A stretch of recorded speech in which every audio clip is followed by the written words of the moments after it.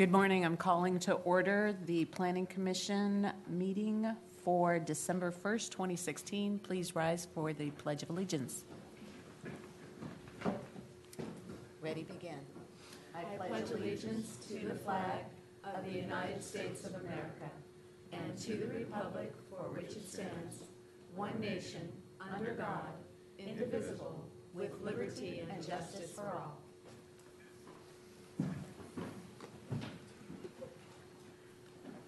Would the clerk call roll?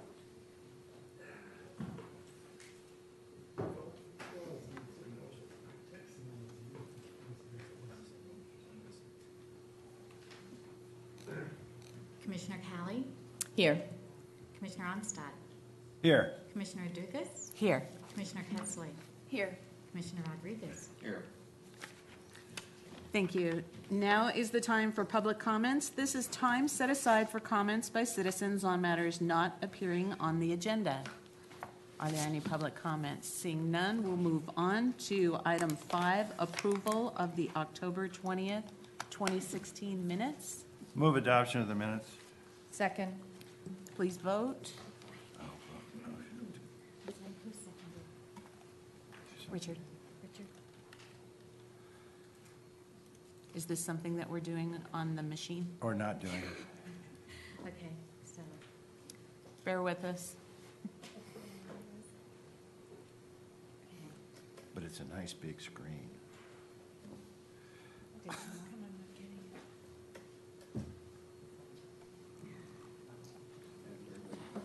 We just Yeah, mine's not up either. it's not out.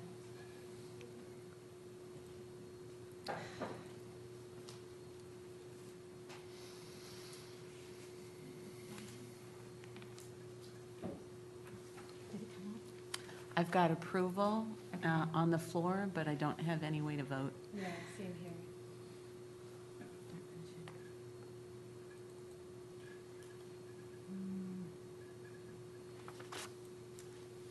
Here we go. Yay. Okay, the next item is PL 15-0150. Good morning. Good morning, Chair, members of the Commission. For the record, my name is Matt Sauter. I'm the case planner with the Ventura County Planning Division, here for case number PL 150150. So, I guess just as a brief summary, this is a PD permit for the construction or the demolition and construction of a new duplex on Ocean Drive along the beach. So this is the general vicinity, just outside the harbor area. You can see Ocean Drive here, and then this cross street is Santa Ana, and then this small area right here is a beach access point from Ocean Drive to the beach. So the zoning of the subject property is residential beach harbor. The general plan designation is existing community urban reserve. And the coastal area plan designation is residential high density 6.1 to 36 dwelling units per acre. So the surrounding properties are to the north, there is a multi-family dwelling unit that's zoned coastal residential plan development. To the west is the beach. To the east are single-family dwellings, and to the southeast is another single-family dwelling. So this is a view from the street to the current triplex that exists on the site. So beach access way, multifamily dwelling to the north. So we're looking, of course, to the coast. So the permit history is the first permit that we could find in the county records is in 1975, which is a building and safety inspection report regarding electrical work on the site. The first planning division issued permit is a zoning clearance number 33637 for a second story addition to the what at the time was still a triplex, but only one story. And then on February 15, 2016, the planning director approved PD permit PL 150150 for the demolition of the existing triplex and construction of a new two-family dwelling. March 3rd, the appellant today filed an appeal of the plan director's determination. So the applicant for the project requests the demolition of the existing triplex and construction of a new two-family dwelling. So each of the new dwelling units that would share a wall would be 5,684 square feet. Each dwelling would be serviced by a two-car garage and have deck space on the back beach side of the house. The dwelling would comply with the coastal zoning ordinance and be a maximum of 28 feet tall, and no native vegetation would be removed to construct the project.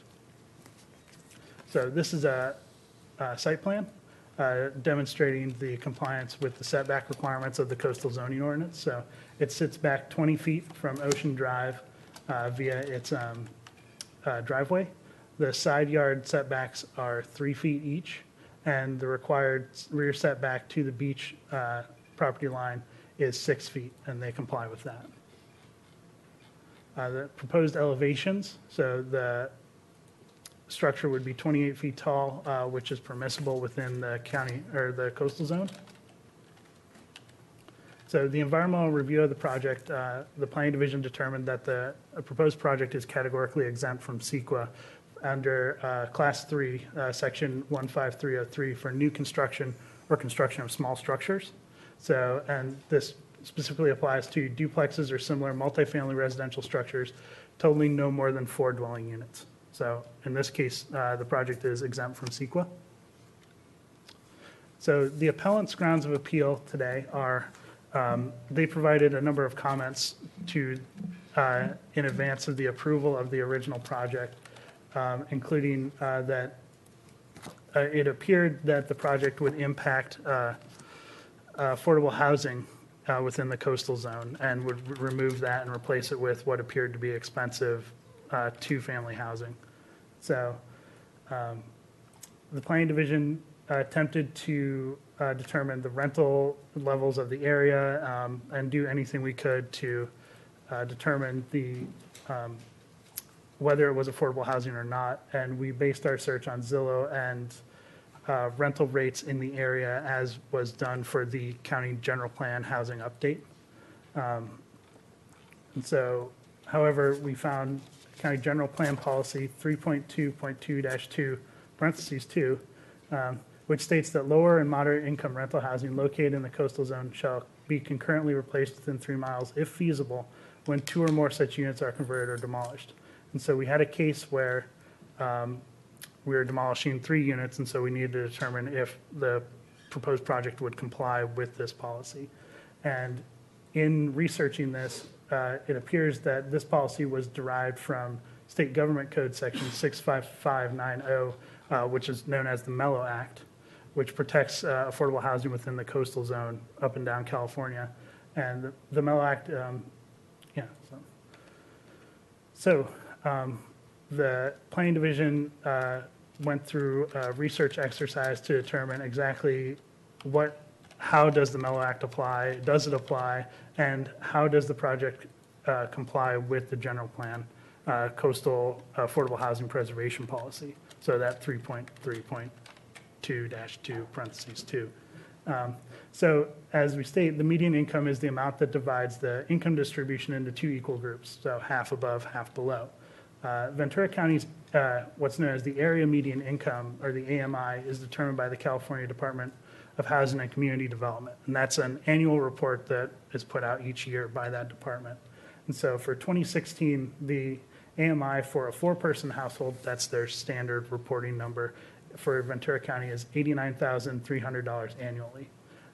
In this case, per their report, moderate income is defined as 80% to 120% of the area median income. And so in determining whether we were dealing with low or moderate income housing, we've established the upper limit of moderate income as $107,150 annually. So anything below that would be considered at least moderate, if not lower or very low income. Above that is high income. So that's the number we're not going to give the range on that because the upper limit is the one that matters most in this case. So the Department of Housing and Community Development also provides an adjustment for single-person households, which the Planning Division determined that each of the residents in the current structure, each is a single-person household. And so that's a 70% adjustment to the four-person number established by the state. So in this case, the AMI for a single-person household, the upper limit of moderate income in Ventura County for 2016 is $75,000. So the Planning Division contacted each of the residents and asked if they would provide any relevant income information that would allow us to determine whether they were low or moderate income. Not all of them, as you can imagine, were willing to supply this information in exact ways. However, tenant one provided tax information to us demonstrating that they own another home within Ventura County and another one out of the state. They reported to us that they liked having a place immediately on the beach. And tenant two actually provided their tax returns for 2015, or the previous year, and demonstrated that their annual gross income is greater than $75,000. So, and then tenant three elected not to provide any information to the planning staff, and as such is undetermined. May I ask a question? Yeah, yes. Could you go back to that? What is the difference between wealth, owning properties, and the income? Is there a guideline regarding wealth or? The state did not provide an established guideline for equating those two topics. Okay. And are you aware of whether they own these properties outright or whether they're mortgaged? The information they provided to us, that is correct. Okay, that they own them. Thank you. Okay, so moving on to the Mello Act, which is Government Code Section 65590. So the requirement for replacement of dwelling units shall not apply to the following types of conversion or demolition unless the local government determines the replacement of all or any portion is of the converted or demolished units is feasible. So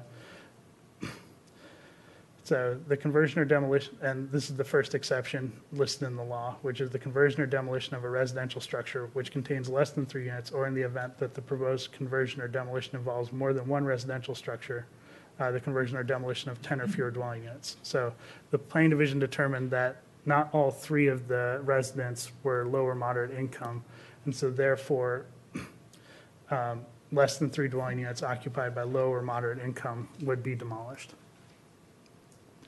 So moving forward, the replacement unit shall be located on the site of the converted or demolished structure or elsewhere within the coastal zone if feasible, or they shall be located within 3 miles of the coastal zone. So the Planning Division, determined that even if the Mello Act were to apply in this case and require replacement of the housing, where could you replace a similar structure of 3 dwelling units within 3 miles of the subject property? And the existing structure is a legal non-conforming structure and in the RBH zone. The RBH zone does not allow for multi-unit or greater than 2-unit housing or structures. And so to replace the structure on site or within 3 miles of the coastal zone or within 3 miles of the subject property, we surveyed the area within 3 miles for any properties properly zoned. There are 2, and they're currently occupied by multifamily structures. So replacement wouldn't even be feasible. So therefore, the Planning Division's conclusion is the proposed project is in compliance with the requirements of the Mello Act. So moving on to the general plan policy that we cited earlier, the 3.3.2-2, parentheses 2. So the conclusion is that less than 3 dwelling units occupied by lower or moderate incomes would be demolished.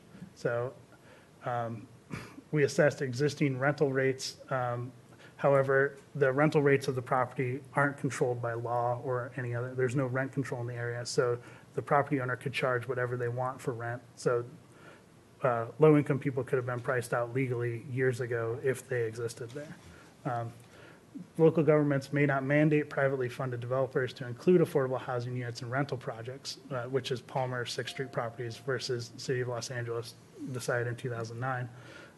So even if we were to rebuild the structure and we would not be able to require the applicant to rent the property at less than market rate. And then the replacement on-site with a similar multifamily dwelling unit, as we stated before, is infeasible based on the zoning and require a zone change from the Board of Supervisors. So therefore, the proposed project is consistent with general plan policy that we've cited previously. So the appellant's second grounds of appeal was that the Ventura County Planning Division did not properly assess the potential impacts on resources that the project would have, and so specifically water resources, and that the Planning Division stated that pursuant to the Ventura County Waterworks Manual, the project would result in a net reduction of what is referred to as a half connection of water. Under the Waterworks Manual, apartments or dwelling units within a structure are considered a half connection, so going from 3 to 2 units would reduce it by a half connection pursuant to the Waterworks Manual. So the project wouldn't have a greater water demand on the Channel Islands Beach Community Services District, which is already agreed to supply the proposed water to the project, and they're currently supplying water to the existing triplex. The City of Oxnard will continue to provide sewage disposal service to the proposed project. We already talked about the Waterworks Manual. And moving on to natural resources in the area, the proposed project wouldn't impact beach vegetation or dune material because it would be conditioned that no parts of the construction or anything would be allowed to extend beyond the subject property. And the proposed project wouldn't restrict public access to the beach because it wouldn't interfere with the existing adjacent beach access way. So, and then emergency response, the Ventura County Fire Protection District found that the existing water supply and Ocean Drive are adequate to supply emergency services to the subject property. So the Planning Commission must make a number of findings in order to determine that the proposed project is consistent with the standards of the county zoning ordinance and the general plan. So number one, the proposed development is consistent with the intent and provisions with the county's local coastal program. The Planning Division didn't find any inconsistencies with the coastal program. Number two, the proposed development is compatible with the character of the surrounding development. The proposed project is a residential structure substantially similar to other residential structures in that community. The proposed development, if a conditionally permitted use, is compatible with planned uses in the general area where the development is to be located. The project is not a conditionally permitted use, so number three does not apply. Yes. The proposed development would not be obnoxious or harmful or impair the utility of neighboring property or uses. It's a residential structure that would be substantially similar and have, would be a noise-sensitive use rather than a noise-generating use similar to surrounding properties. And the proposed development would not be detrimental to the public interest, health, safety, convenience, or welfare. As we stated previously, the Ventura County Fire Protection District determined that there's adequate emergency services to the area, and we've determined that there's adequate water and sewer to supply to the area, that it wouldn't default on any of those issues. So notice was provided of this hearing, December 1st hearing, in the Ventura County Star, and mailed to property owners within 300 feet of the subject property and residents within 100 feet of the subject property. So the appellant's recommended actions in their appeal were to properly evaluate the application and hold another hearing once such reevaluation has been completed, or deny the application. So the additional evaluation by planning staff and conducting the Planning Commission hearing today fulfills the first request of the appellant, and so therefore we believe that's been satisfied. So the staff recommendations are to, one, certify that the Planning Commission has reviewed and considered the staff report and all exhibits, and has considered all comments received during the public comment process. We haven't received any public comments in the public comment period other than the appellant's comments. So two, find that the project is categorically exempt from CEQA pursuant to the cited section, and make the required findings to grant a plan development permit pursuant to section 8181-3.5 of the coastal zoning ordinance, based on the substantial evidence presented today and in the staff report and documents you received. 4, grant the PD permit subject to the provided conditions of approval. 5, deny the appellant's appeal. And 6, specify that the clerk of the Planning Commission is the custodian of the proceedings today. So, and with that, I'm open for any questions you may have. Thank you. Thank you for your presentation. Before we have questions, I have disclosures by commissioners, so I will read the disclosure note. At this time, I would like to ask each planning commissioner to state on the record whether or not he or she has received any oral or written ex parte communication regarding this agenda item that is not already contained in the record before us on this matter. Please disclose the substance of that information only if that information is not contained in the record before us on this matter. I'll start to my left, Commissioner Rodriguez. Do you have any disclosures? I'm familiar with the site. I visited 2 or 3 days ago, excuse me, 2 or 3 days ago, just so I was clear as to what the property was. I'm a Channel Islands Beach resident as well.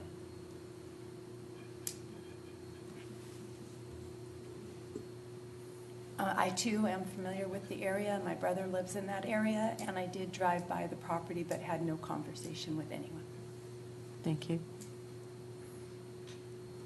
I have no disclosures. I have no disclosure. And I have no disclosures. Moving on, we will open the public hearing. And is there a presentation by the applicant? I'm sorry, because this is an appeal, we'll go the opposite way. It would be the appellant would go first, right? So in this case, is there a presentation by the appellant? I don't have any speaker cards. I'm the appellant, and I submitted a written communication that was rather extensive. I understand it's your package.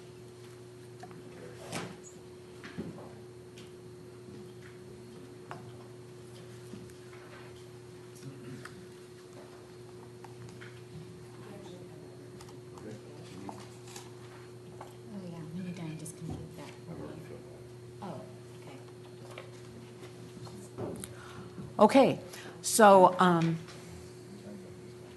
yeah.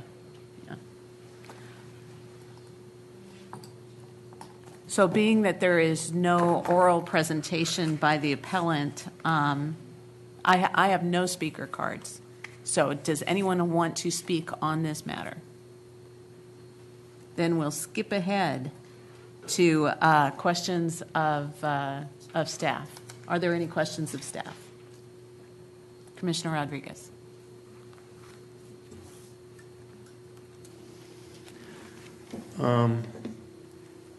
Yeah, I guess I need some clarification. Yeah. Obviously, you're not the architect, and we're just going off very rough drawings here. And I have questions about the actual structure. Commissioner Rodriguez, the architect is in the room if you would like to have questions of the architect. Would love to. If he'd like to step up. Hello. Mr. Phillips, Yes. go ahead and identify yourself. And my name is Walt Phillip. I'm the designer of the property and also the eventual contractor.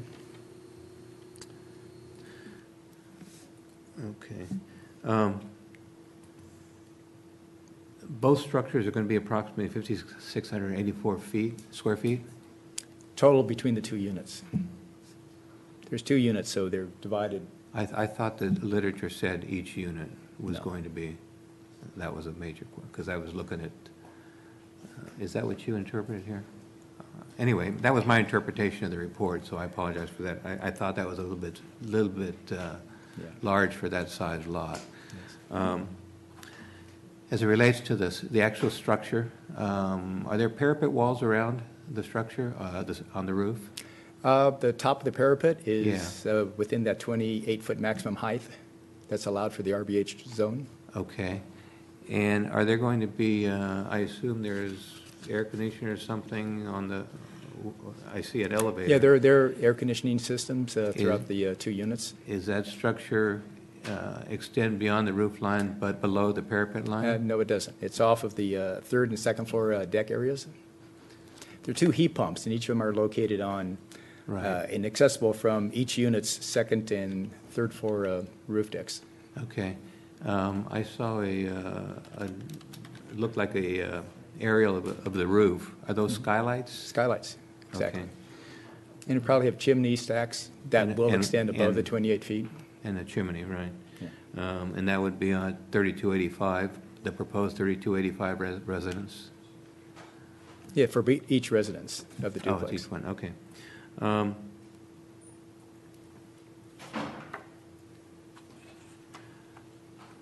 What is the inside ceiling height of that structure? I believe it's 8 feet on the first floor, close to 9 feet on the second talking- floor, and 8 feet on the upper floor. What's the maximum interior height on the third floor? I believe it's just under 8 feet. And how does that relate to the ground floor total distance? Well- Since the code, as I understand it, was changed, and you have a maximum exterior elevation of 28 feet, Mm-hmm. but as I recall reading, you're limited to no more than 25 feet on the inside, Yeah, do we have the building sections that I prepared? and unless it's an open, to eliminate any sort of other floor space up there, as in like a loft or something. Yeah, there's no loft, there's no Okay. way. Yeah, I that- didn't see that, but I was no. just curious, but, Yeah. okay. So are these going to be apartments or condos? It's a duplex. Okay, so it'll be a one owner, 2 apartment duplex. Yes, If you I'm will. sure there's a potential that someone could split it into 2 condos, but that's not discussed at the moment. Okay. It's not a, okay.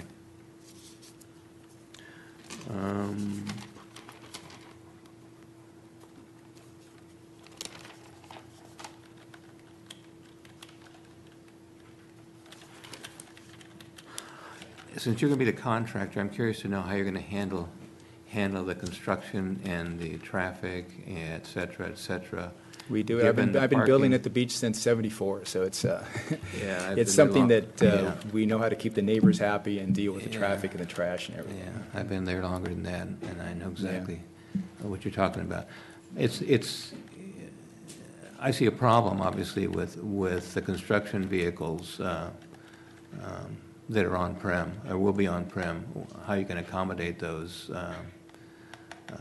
without having a significant impact on neighbors. Well, there's just small crews. We don't, it's not like you're building on 5 acres where you can have all the different trades show up. So we just take the foundation at one point, the framing at the next, and so on and so on. I can't load up the whole house with all the different subcontractors. No, I understand that, but I've gone through construction down Yeah, the beach. but what we do, you know, obviously, the beach is getting pretty well built out. And in the past, in 74, 77, 80s, you know, we had all the space to park in front of an empty lot, and that's not available now. So I introduced myself to all the neighbors, and if we do park partially in front of a home, we don't obstruct the access to their driveway, and that's how we work it out. We just had to work with the neighbors. That's what we do.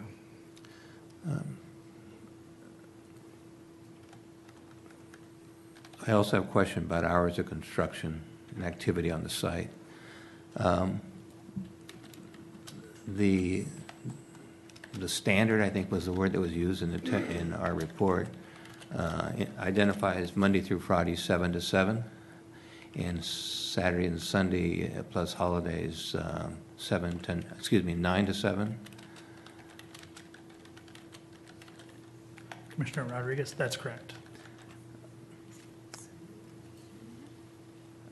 I have a problem with the 7 o'clock evening time, actually with the 7 o'clock in the morning. And I've done construction down there, and I have ongoing construction right next door to me. Mm-hmm. And I understand the 7 o'clock startup time to pound nails. But people have some expectation of privacy, the opportunity to not be disturbed at 7 o'clock in the morning. And so the preparation that goes on, in my most recent experience, for example, is dragging lumber and ladders slamming them against the pavement or whatever before, during that 7 o'clock will be a witching hour, so they can start pounding nails as soon as possible. As a contractor, I'm assuming your concern for the neighbors' cooperation, et cetera, includes trying to minimize that to some degree that's possible for you, and not start pounding at 7 o'clock and start that. Well, the crews show up at 7 o'clock, open the gates, and then they proceed to do what they're expected to do that day. We don't go till 7 o'clock in the evenings.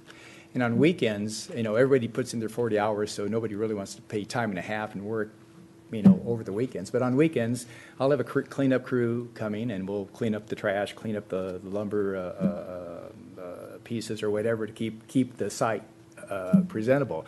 I know there's been a number of situations down at the beach where certain contractors have not done that, and there was a big problem. I think the planning commission was brought into it, and but we're super careful. Every Saturday, I have someone there to clean the project up. When we maintain the streets, I have a project going at 4133 Ocean Drive, and the neighbors come up and they say, "I can't believe you're sweeping our streets."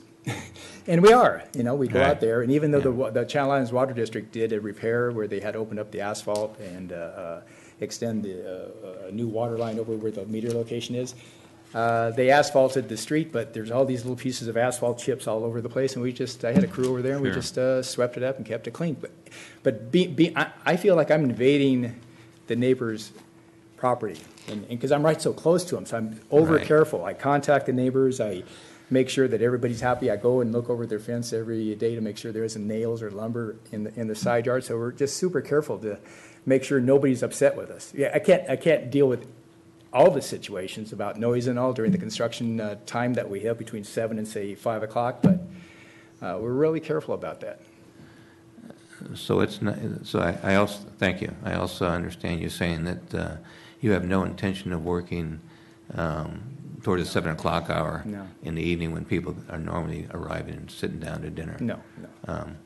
Okay, that was again, that was a concern of mine. There's a lot of contractors out there, both union and non-union, and there's a lot of contractors out there that come out on weekends from their regular job to do a quick job on somebody else's property, and they get it done, try to get it done before they get back to work. Their real job on Monday, and so. That would be a concern of mine. Certainly, it's a concern for the appellant as far as the noise, the construction noise, and that type of issue. Have you spoken to the appellant? No, I haven't.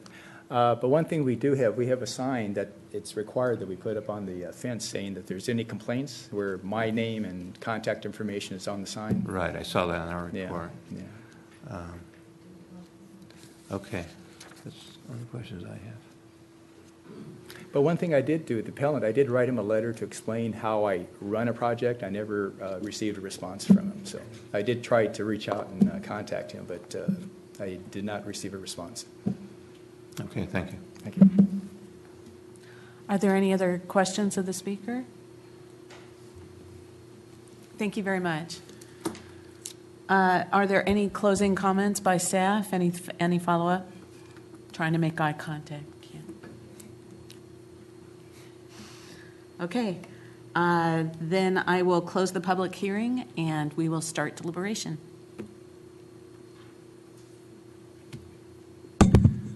I'd move for recommended staff action. I second the motion.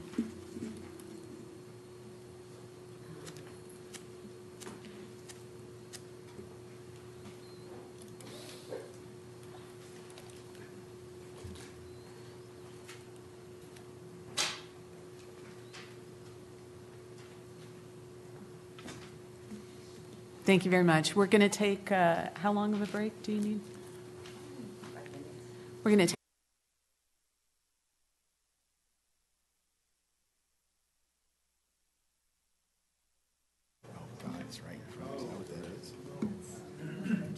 Okay, thank you. So now we will move on to the next agenda item, which is PL 15-0158, a conditional use permit for the construction and use of a 64-bed residential care facility. Welcome back. Good morning. once again, for the record, I'm still Matt Sauter with the Ventura County Planning Division. So I'm the case planner also for conditional use permit application PL 150158 for a 64-bed residential care facility or assisted living facility. All right.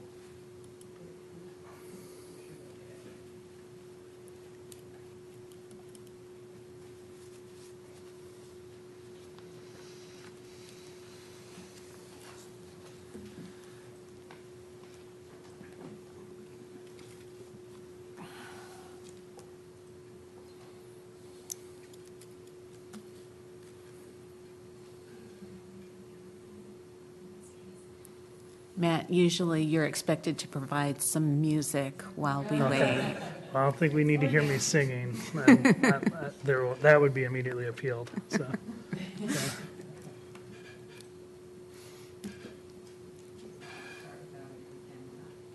Okay, so the project is, there we go. This is not the right one. At any rate, the project is proposed to be located in the Miners Oaks community, just west of Highway 33 on El Roblar Road. The project site was created as the subject of a 10-lot subdivision, I believe, September of 1989, which created 9 residential lots and 1 commercially zoned or commercial plan development lot, which is the subject property that sits immediately upon El Roblar. The remaining residential properties were to the south along Stockbridge Lane. So,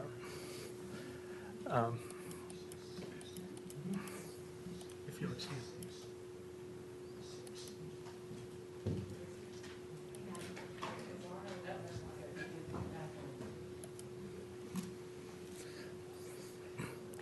Right, as we stated previously, the project is located in the Miners Oaks area.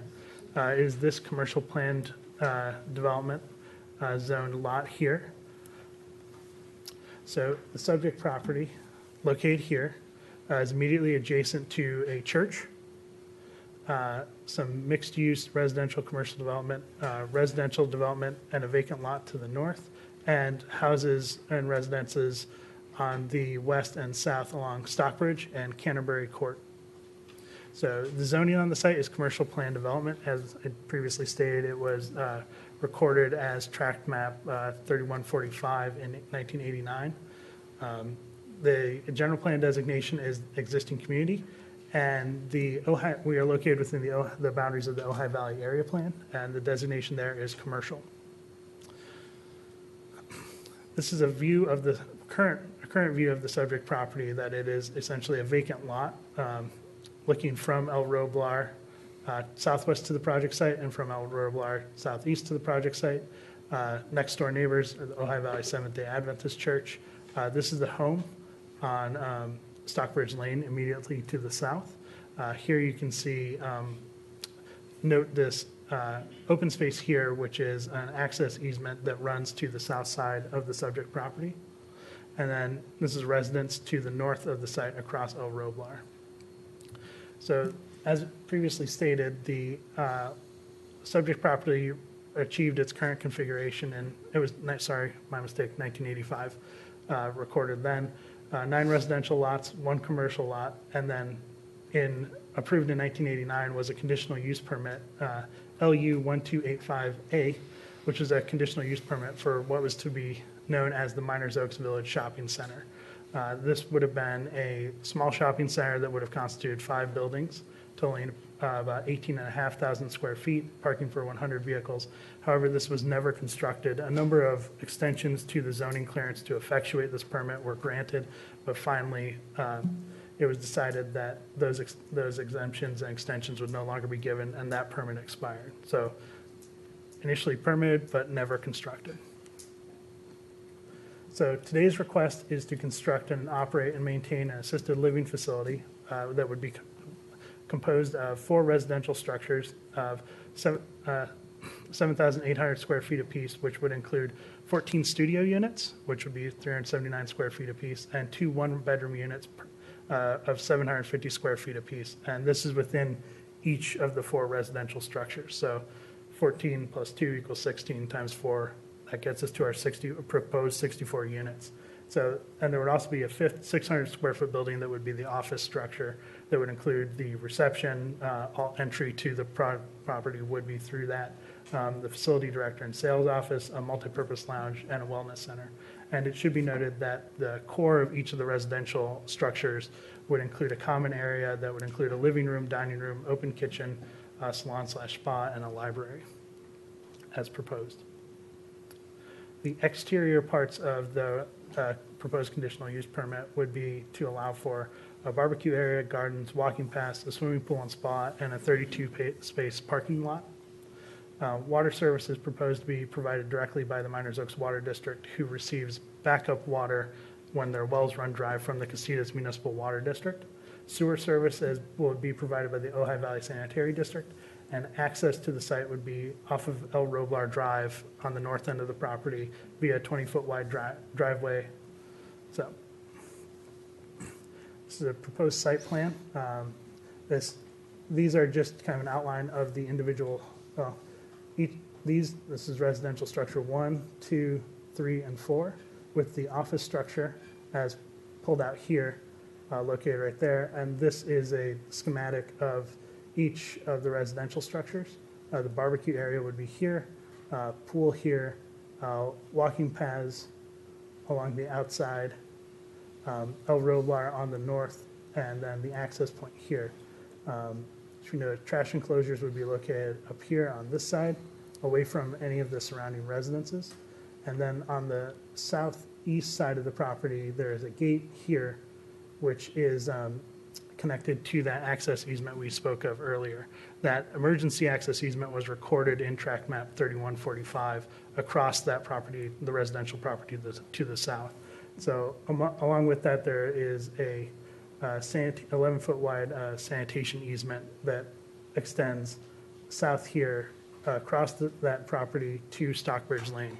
So this access would be for emergency access only and gate controlled, along with a Knox box that the fire department would have control of. So no residents, visitors, employees, deliveries, access to the site would be provided by this location via Stockbridge Lane. Everything would come in from El Roblar Drive, and this would only be used in case of emergency, that if access was deemed necessary by emergency responders.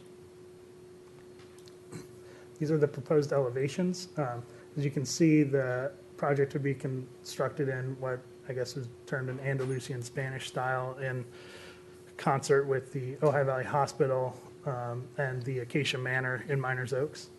So, and this is a view from the parking lot, and so you can see residential structure, access point to the facility via the main office here in the center.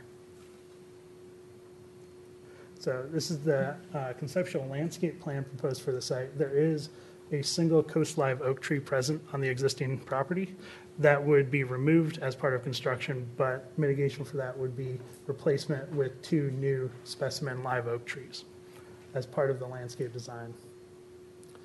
The landscaping would also be supplied, all of its irrigation water would be supplied via a gray water system proposed for the site that would take sink kitchen water that isn't black water to supply all of the water for the plants as proposed. So the environmental review of the project, the planning division completed an initial study and determined that there would be potentially significant impacts to water resources and surface and groundwater quantity and supply. And so pursuant to CEQA guidelines, section 15070, a mitigated negative declaration was prepared that identifies project-specific impacts to water resources and proposed mitigation measures that the applicant has agreed to mitigate those potential impacts to less than significant levels. So specifically, the general plan policy state 1.3.2.4 states discretionary development shall not significantly impact the quantity or quality of water resources within watersheds, groundwater recharge areas, or groundwater basins.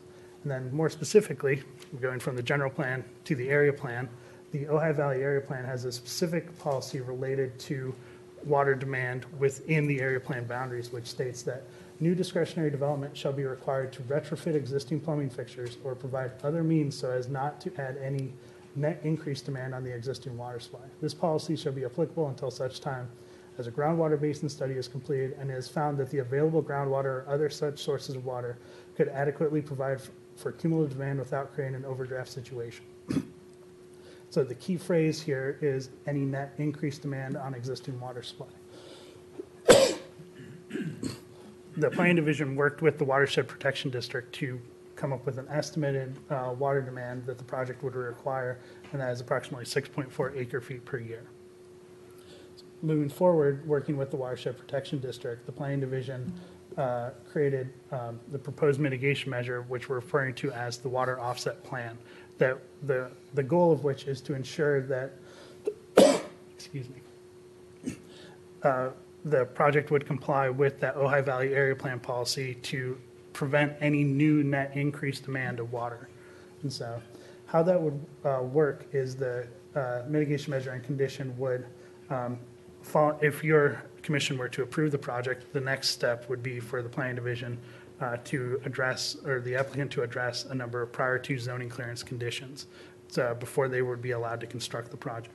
So the Planning Division would require the applicant to submit an exact count of how much water they would be using as based on their building plans and, fixture counts, so we have an exact number of their total water demand, factoring in their gray water system and their underground stormwater recharge system. So, and that would occur prior to issuing a zoning clearance for construction. And then it would be incumbent upon the applicant to then go out and find whether to retrofit plumbing in the surrounding area. If you'll excuse me one moment.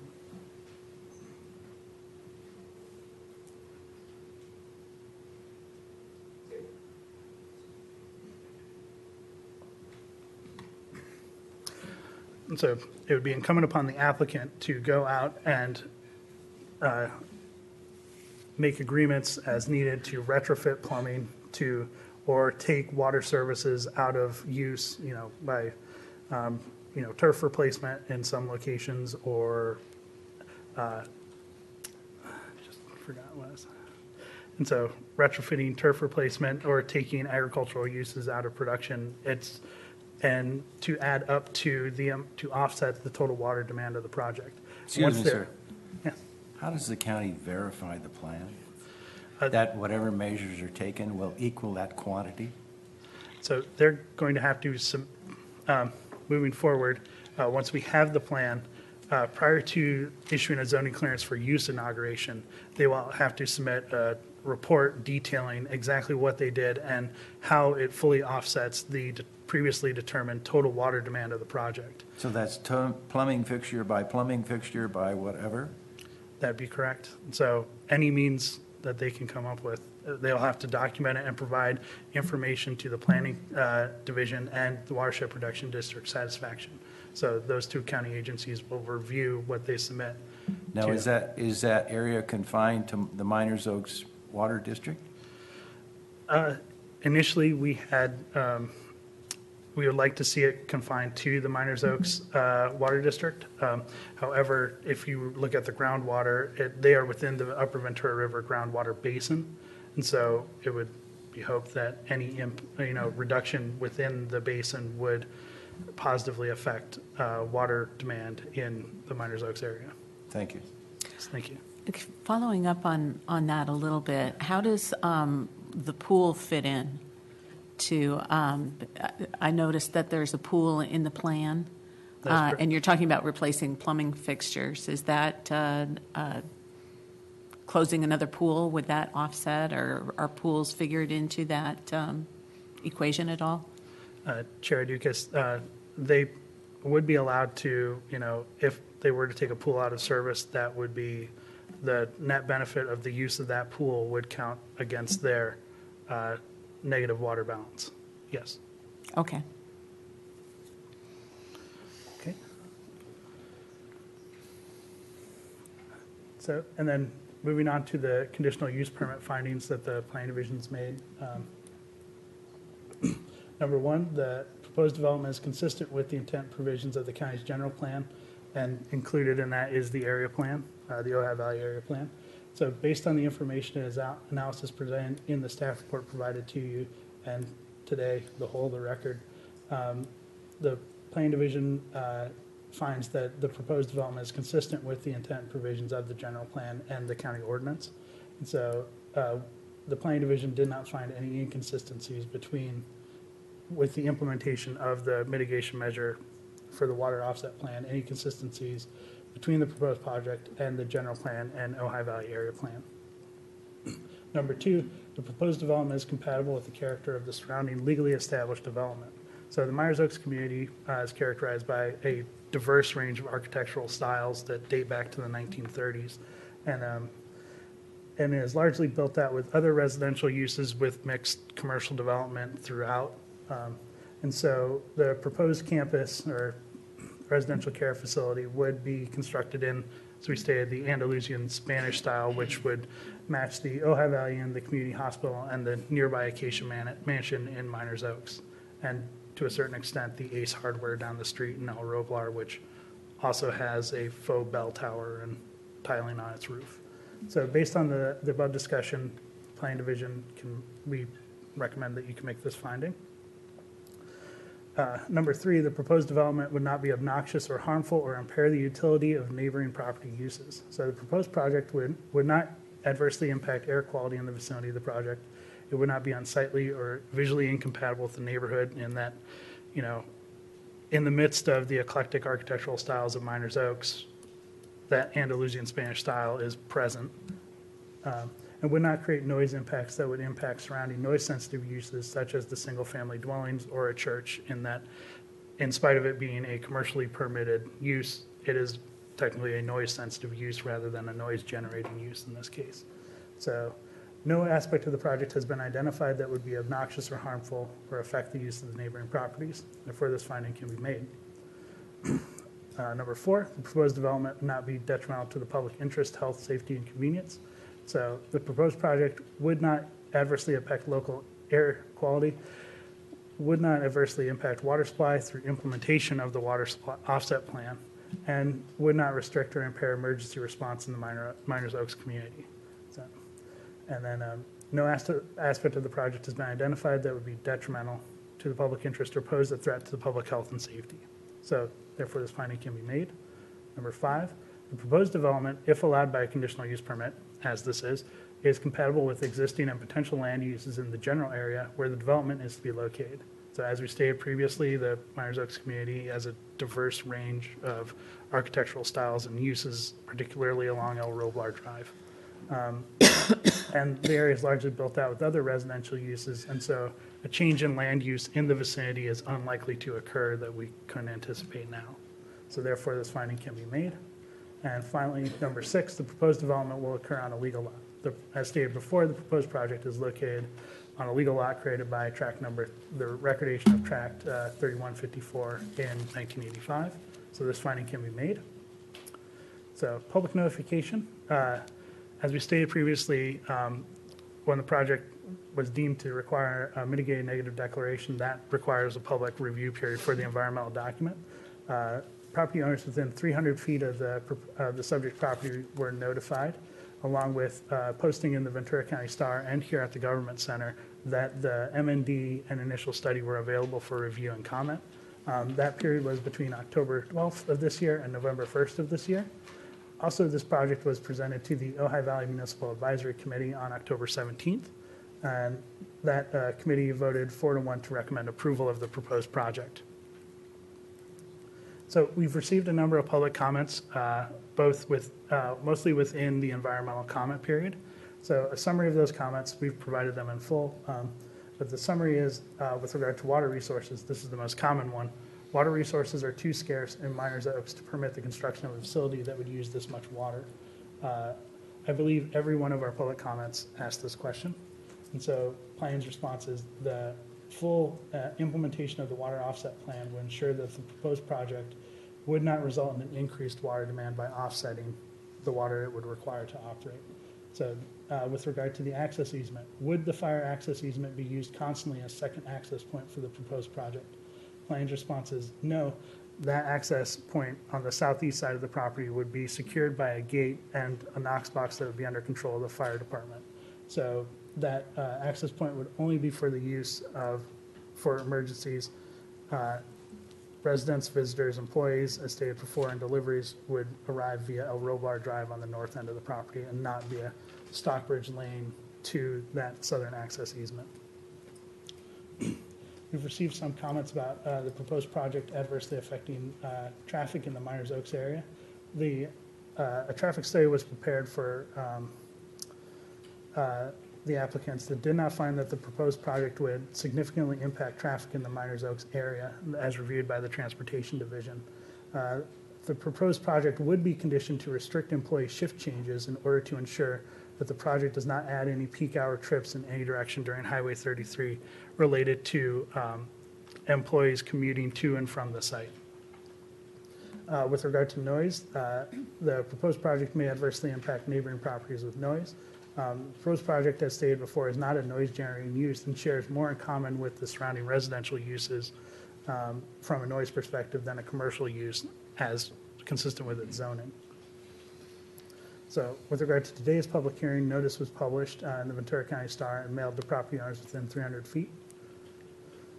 And finally, the staff recommended actions is to, 1, certify that the Planning Commission has reviewed and considered the staff report and all exhibits, including the proposed MND and mitigation measure, and has considered all comments received during the public comment process. 2, find based on the whole of the record before the Planning Commission, including the initial study and any comments received, that upon implementation of the mitigation measures, there would be no substantial evidence that the project would have a significant effect on the environment and that the MND reflects the Planning Commission's independent judgment and analysis.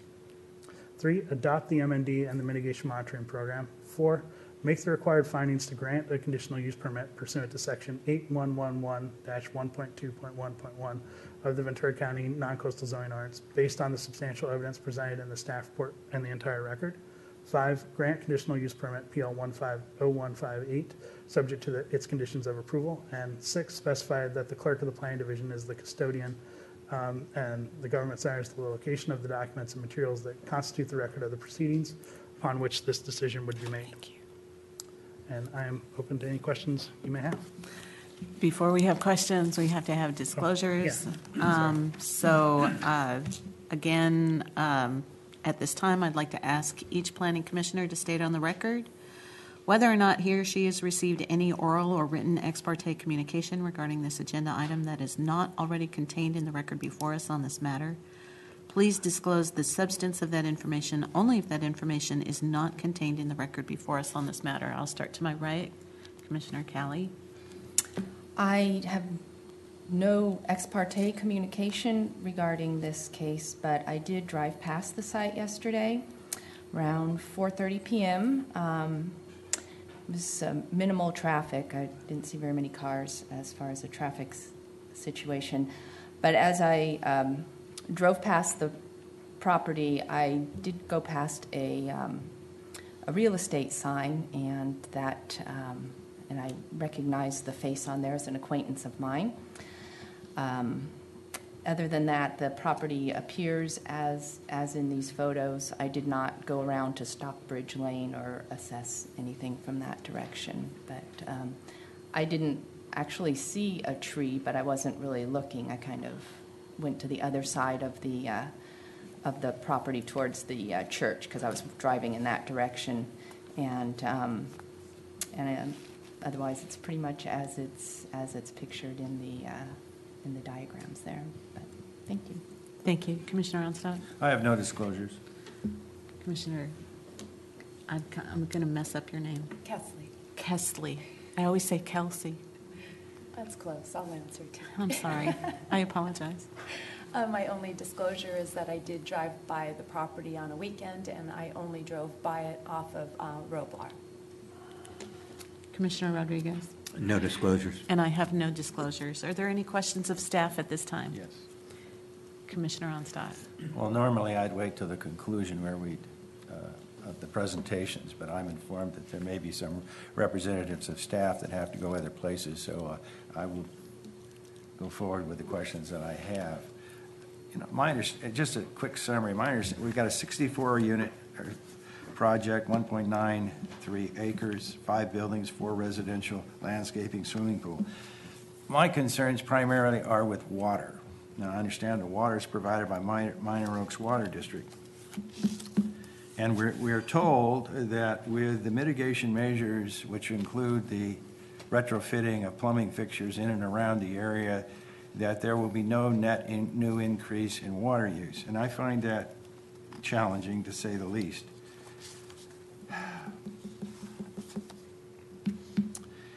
Miners Oaks Water District, as I'm informed, has 5 wells, all of which are dry. And they get their water now from Casitas Mutual Water, which is from the lake. I'm informed that the lake is down 40%, looking at down 30% next year.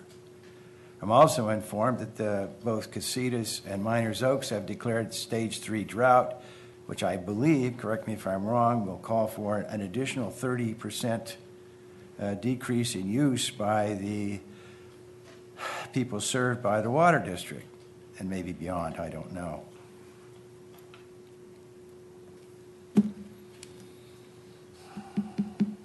Is there an ongoing water study for the Upper Basin or the Ventura River Basin? Commissioner Onstad, I don't know off the If top we of my need, head, if but- somebody else is here and can chime in, we can expedite, or come on up and just introduce yourself, because I've got several questions. Okay. Good morning, sir. Good morning, Madam Chair and Commissioners. I'm Kim Loeb, groundwater manager with the Ventura County Watershed Protection District. So I was called in to answer your questions this morning. I will tell you that I don't have firsthand knowledge of this project. The groundwater specialist that did work on this is on a medical leave right now, but in terms of some of the general concepts and the procedures that we would take in reviewing a water plan, I can answer. I can also answer your question that right now there is, under the Sustainable Groundwater Management Act, there is a groundwater sustainability agency forming for the Upper Ventura River Basin. It's not formed, but they are forming. This is a medium priority basin as identified by the California Department of Water Resources, which means that they're required to have a groundwater sustainability plan submitted by 2022. Now, they can do that before that, but at this point, the sustainability agency is still in a formation period. Other than that, I'm not aware of any specific basin-wide plan. Okay, so there's no sustained yield determination at this point in time. Is that correct? As far as I know, I'm not, I'm fairly... As far as you know, sir. As far as, yeah. And I don't know what, Miners Oaks would have a urban water management plan for their water management, and there may be other plans like that, but I don't have the details of that.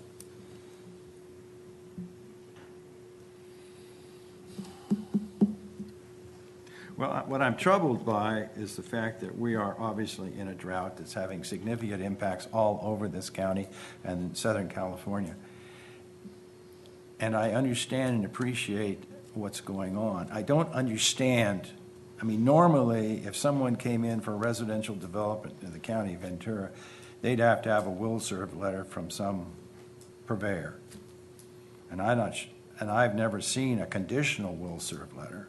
And the will serve letter that's cited in our documents, dated, what, August 30th, specifically says it's not a will serve letter. And then there's a provision on page 109 of our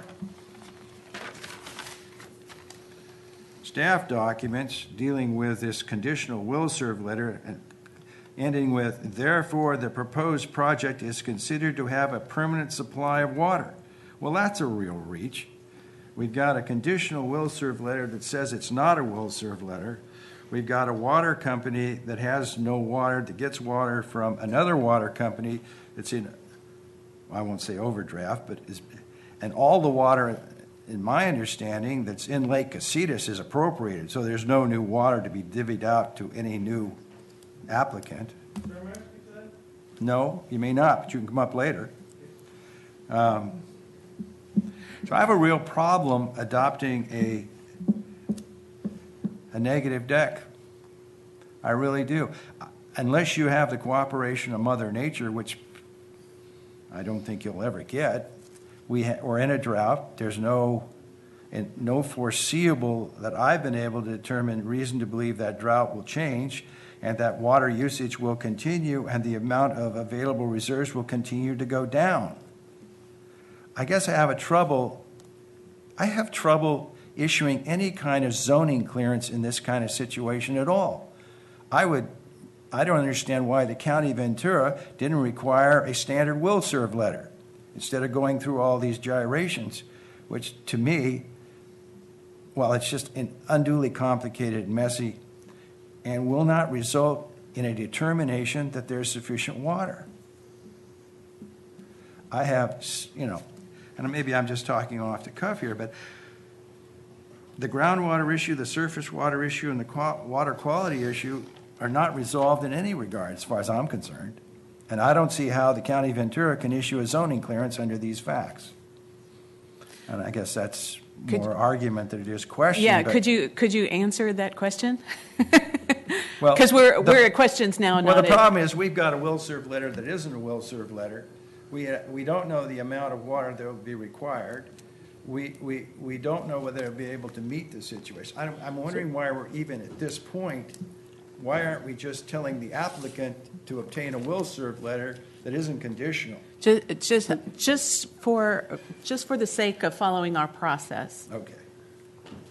Do you have could you restate that as a question? I don't see how what the county's proposing here can result in a result that will make the water issue less than significant. Therefore, I can't see how we can do a negative deck.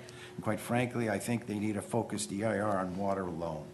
Okay, so I'll direct that to County Council then for your response, because we are in questions and we are going to go through the process of having a fair hearing.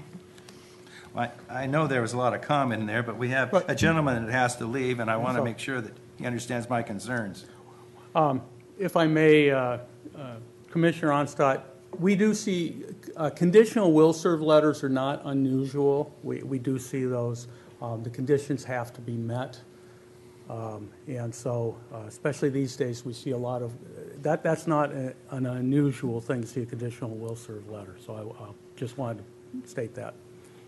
I have not seen this specific one because, as I stated, unfortunately, I've not been personally involved in this project.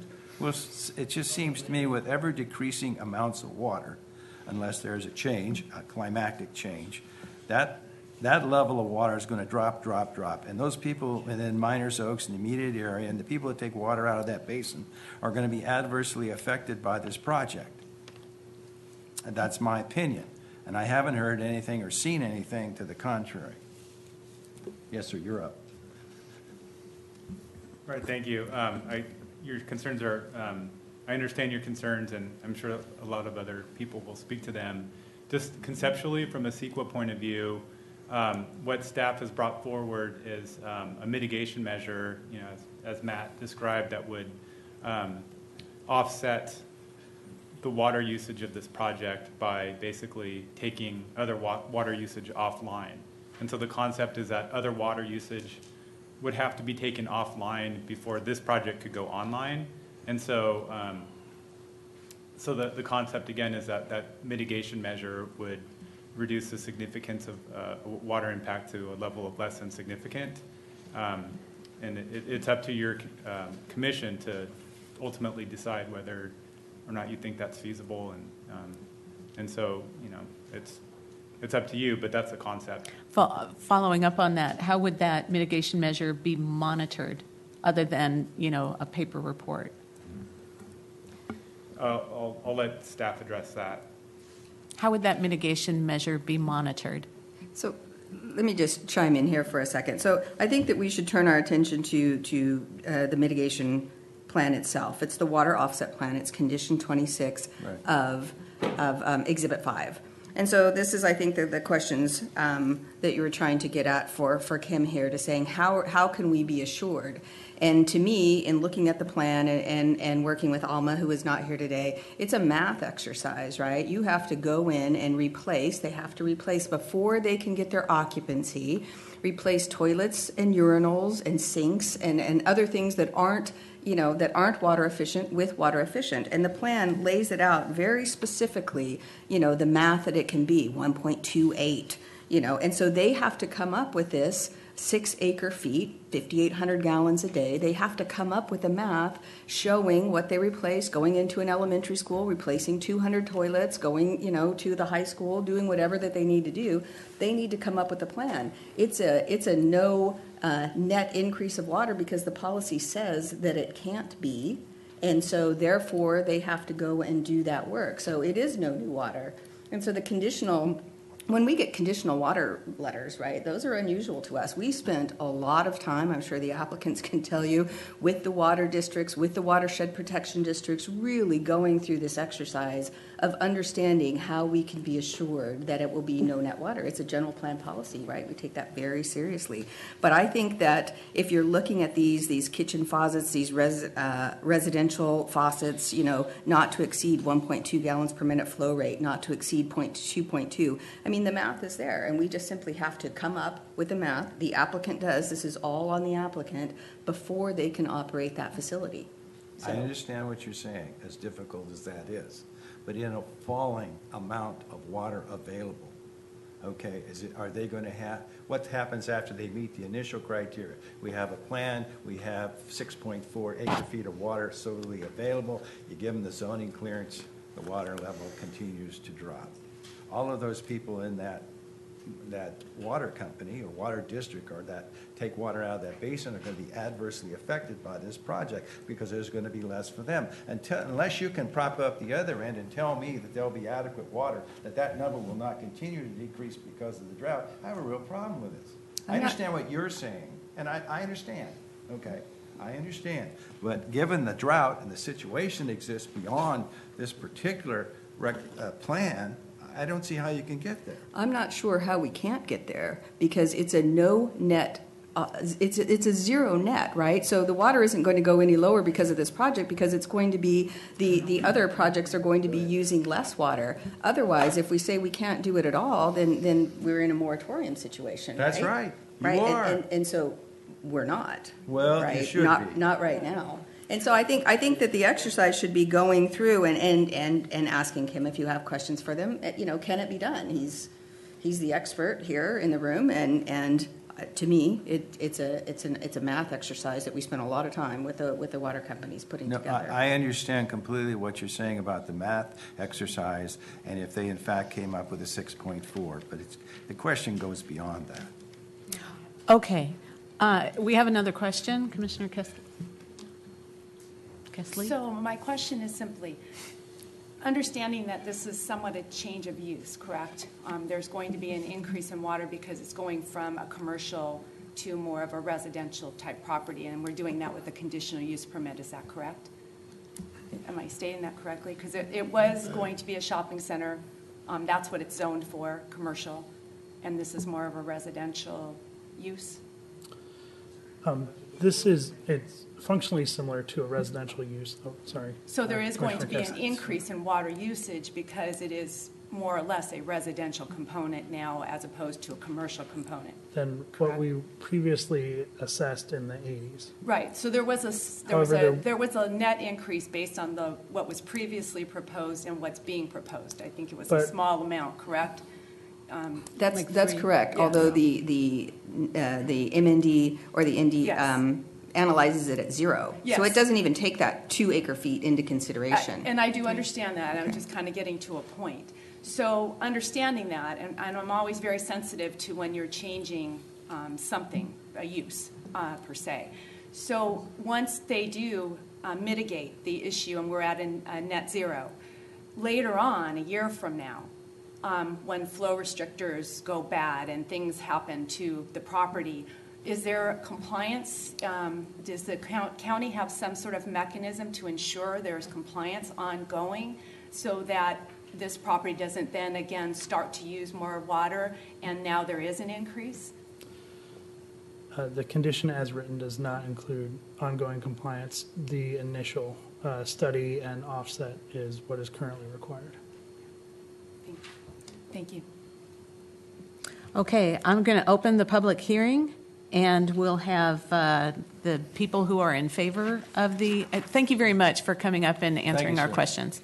Appreciate it. I'm going to call people in favor and then people opposed. So the first speaker will be Michael Wayrick. Make sure that you have a speaker card submitted if you want to speak. Good morning. Good morning. My name is Michael Wyrick, 3911 North Ventura Avenue. I represent W&J Investments. We're the applicant. I want to thank you, Madam Chair and Commissioners, and also thank staff for their long and arduous process that we've gone through. Probably right off the bat, I should address water, since that's the issue. Regarding the conditional will serve letter, the condition on that is us paying a fee. And so we have a will serve letter from Miners Oaks Water District. We also have a will serve letter from Casitas Water District. We also had an updated water study done by Miners Oaks, updating their water manual that showed that they had a permanent supply of water for the project. But we are sensitive. We are in a drought situation, and we're sensitive to that. One of the things, though, that is required with the Ojai Valley specific plan is that we don't use any water. And to get to your point, we have already an allocation of 2.6, almost 2.7 acre feet of water per year to the project. We have 5 water meters plus an irrigation meter. But the Ojai Valley specific plan makes us reduce that to 0, doesn't even include our allocation that we already have on the project. So what we have done, we've already met with the Ojai Valley School District to work with them, because they have many, many old fixtures.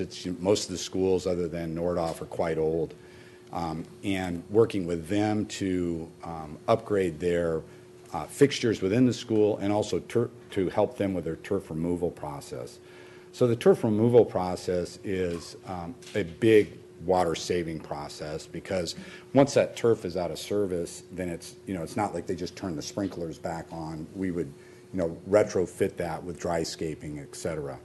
And the 6 And where are you doing that? At schools? At schools, yeah. We're working with the Ojai Valley School. We felt like we're not limited to that, but we felt like that was the best public benefit, because we'll be helping the school district reduce their water usage, their water bills, et cetera, from our work that's at our expense for a public benefit through the area. The other thing is the 6.4 acre feet, that is a number that was determined by the Casitas Water District based on usage from properties in Santa Barbara. Many of those are large turfed areas, lush gardens, and they look at their actual meter use. What we'll be doing is we've already engaged our water engineer that will do a study of our specific water use based on, of course, new standards of flow, low flow toilets, low flow shower heads, et cetera. Also with our landscaping is low water landscaping. And we are installing a state-of-the-art gray water system so that we will reuse domestic water, obviously not toilet water, but waters from bathroom, basins, showers, et cetera. It goes through a filtering process. It's held underground in a tank, and then that is utilized as a pump to do all of our landscape watering. One other thing that we are in our plan is, rather than draining into the storm drain system, is we're installing a groundwater recharge system within our project. So any water runoff from rain, et cetera, goes underground into a storage area that then leaches into the groundwater system to help recharge the groundwater.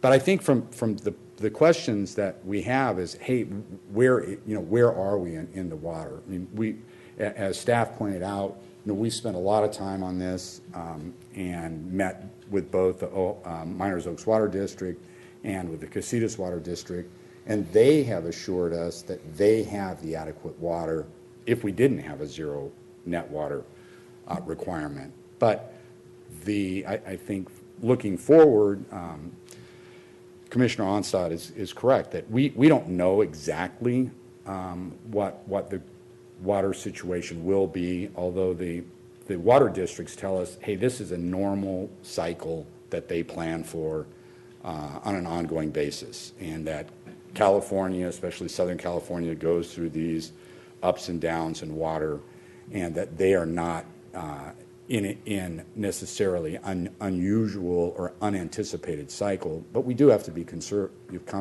look at conservation matters, and we have done that. And also to address the pool, that's really it's a fairly shallow pool, 3-4 feet, and it's very helpful for seniors to be able to do water aerobics, water therapy, et cetera. But that will have an inline pool cover on it for safety reasons and also to help deter any evaporation from the pool, so that the pool won't be continually evaporating water and using up water. So I think, and I can say, we have done a tremendous job in dealing with water and dealing with this net zero. The other thing it is it's an ongoing benefit. Once we remove that water usage from the community, even if we get into once we get back to a normal water situation, Lake Casitas is full, that is an ongoing reduction of water use within the valley, because these are going to be upgraded fixtures, turf removal, et cetera, that will continue to live on even if we get abundant water supply again. The other comments that we had as far as I'd like to address those, the emergency access from the easement, that is for emergency use only. I have operated a senior facility in Simi Valley. We have a similar condition where we have an emergency access with an easement. We've operated that for 15 years. To my knowledge, that has never been used. So I don't think that is going to be a detriment to the neighbors. It's something in case there's a major fire and we need fire service from that side or evacuation through that area. But we have plenty of room to move vehicles in and out of the project from El Roblar. And from the design aspects, we've taken our cues from what we think are some of the iconic buildings within the Ojai Valley, and one of which is the Acacia Mansion, which to my knowledge is the original structure of Miners Oaks, which is a large Andalusian mansion there. So that's kind of what I have in a nutshell, but I'm certainly happy to answer any questions that you have. Are there any questions for the speaker? You're off the hook. We might ask you later if something else comes up. Okay, certainly. Thank you. Thank you very much. Now I'll call the speakers who are in opposition, first being Ed Sheb, followed by Wayne Latimer. Wake him up.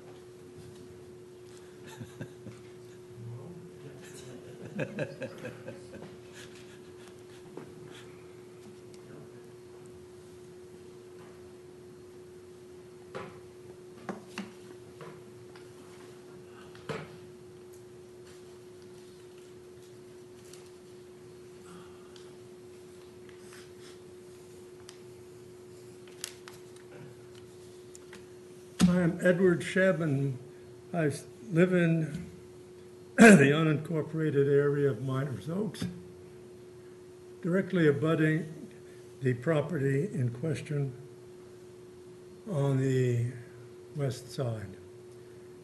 And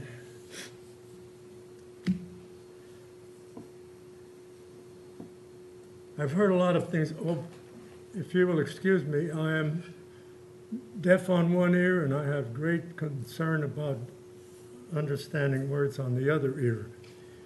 I won't go into the water subject because it seems like it's been beaten up a little bit. The only thing I can commentate on water is that in the 30 years that I've lived next to the property in question, is that we've had 3, 4 times, even during the rainy days, when the Miners Oaks people had to go and get the water from Lake Casitas because our wells ran dry. We were pumping air. And number 2, there was something on the chart there about it fits in with the neighborhood and such, which I disagree with, because I've only seen at the previous meeting with the planning committee or whatever it's called, the building itself does not fit into the neighborhood on that street. According to the photos, it was painted in a garish white and had bell towers. Everything else on that block, in fact all of Miners Oaks, is earth toned. And in this specific area, this will stand out like a sore thumb. Okay, now I've heard rumors about a wall that is being built all around the property, concrete block wall, and it was supposed to be, or rumored to be, built on the property line.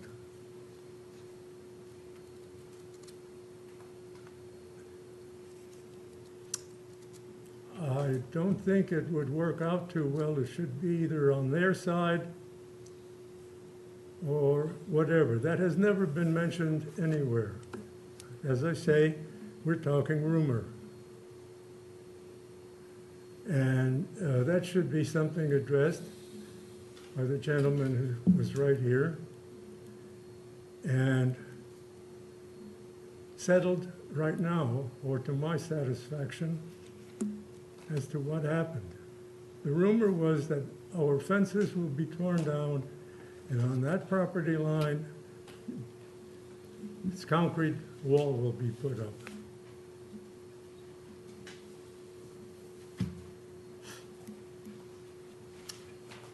What else? Oh, just on a personal question, I ask if there's a need for this thing. As it stands, we will have to import senior citizens just to be filling up the space. We have Gray Gables and all that sort of stuff in the neighborhood. And I've never read anything in the OVN, Ojai Valley News, about a very big shortage of ancient people trying to find a place to live. That's about the size of it. But I would like to have that wall question covered in this meeting, if possible, and find out exactly what was happening. Don't forget, this was just a rumor, and I don't know where it started. Thank you. Thank you. Any questions? Thank you again, sir. Pardon? Thank you again. We'll follow up on your questions. Great, thank you. Wayne Latimer, followed by Bill Jones.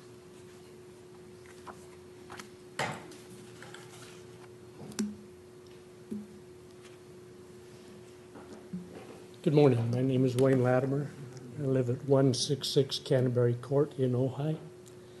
I'd like to talk briefly about the traffic study that was done and the safety in the El Roblar vicinity. Okay, the traffic study was done on Rice Road and El Roblar, and another one on La Luna and El Roblar. Both of these streets that intersect with El Roblar are on the west end of the vicinity of Miners Oaks. West of Rice Road is the river bottom. Between Rice Road and La Luna, which run parallel, between El Roblar and Lomita Street to the south, are orchards, horse facilities. There is no traffic there. I used to go jogging in that area because there was no traffic. So I don't know why they did traffic studies there. If you look at Miners Oaks, the major traffic corridors are El Roblar and Lomita. And those two streets generate the bulk of the traffic on El Roblar. Where the project is to be built now, between Highway 33 and Lomita Avenue, there's been 2 traffic deaths in this last year. They were bicycle vehicle accidents. Okay. One of the problems that we have in Miners Oaks is in many areas we have no sidewalks and no curbs. So in just between Highway 33 and Lomita, which is the next major road, and the project is in that vicinity, there are areas where there are no sidewalks and no curbs. As a result, when kids are walking to school, they have to walk out into the street. And the 2 properties just west of this project have that problem. One has a low block wall, about 2 feet high.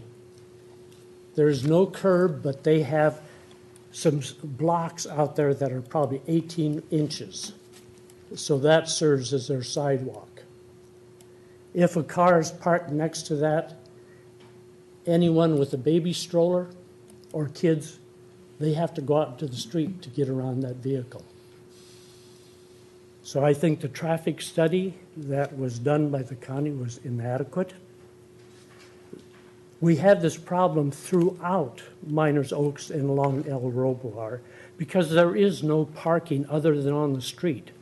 So if we have a corridor that is going to be residential and commercial, okay, and we have no sidewalks and no curbs in many areas, we have a hazardous condition that we are imposing on the people of Miners Oaks. Thank you. Thank you. No questions. Bill Jones, followed by Brent Jacobs.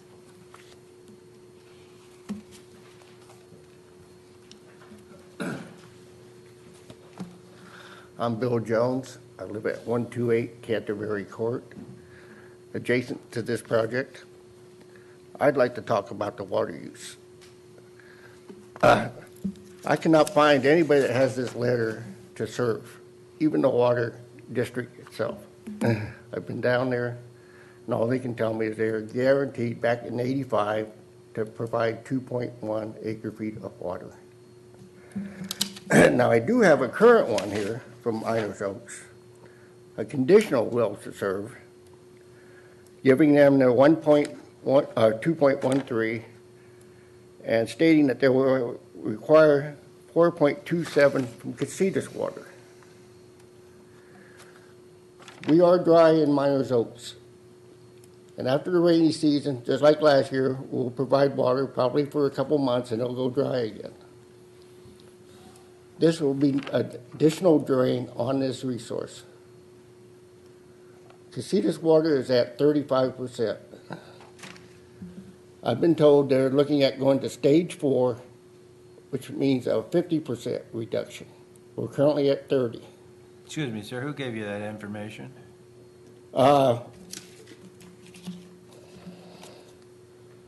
Mike Hollenbrand, General Manager, Myers Oaks Water. Are you familiar with the Stage 3 declaration that exists? We're at 30% reduction now.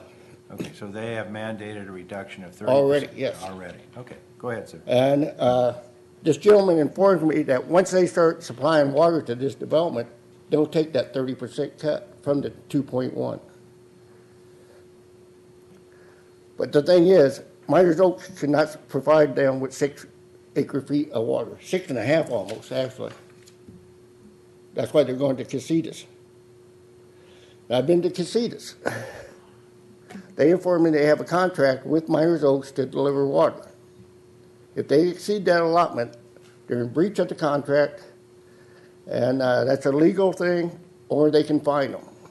And nobody knows who's going to pay the fine. Is that Myers Oaks or? We have a lot of people, living on fixed incomes, and their water rates keep going up as it is. When the water goes away, I don't know what all these people are going to do. And this worries me. But that's 6 acre feet. If you look at the adjacent properties, they're all quarter acres, and they use half that water. Due to the high density here, they're going to be using twice as much water as anybody else in the area. And they talk about this mitigated negative declaration.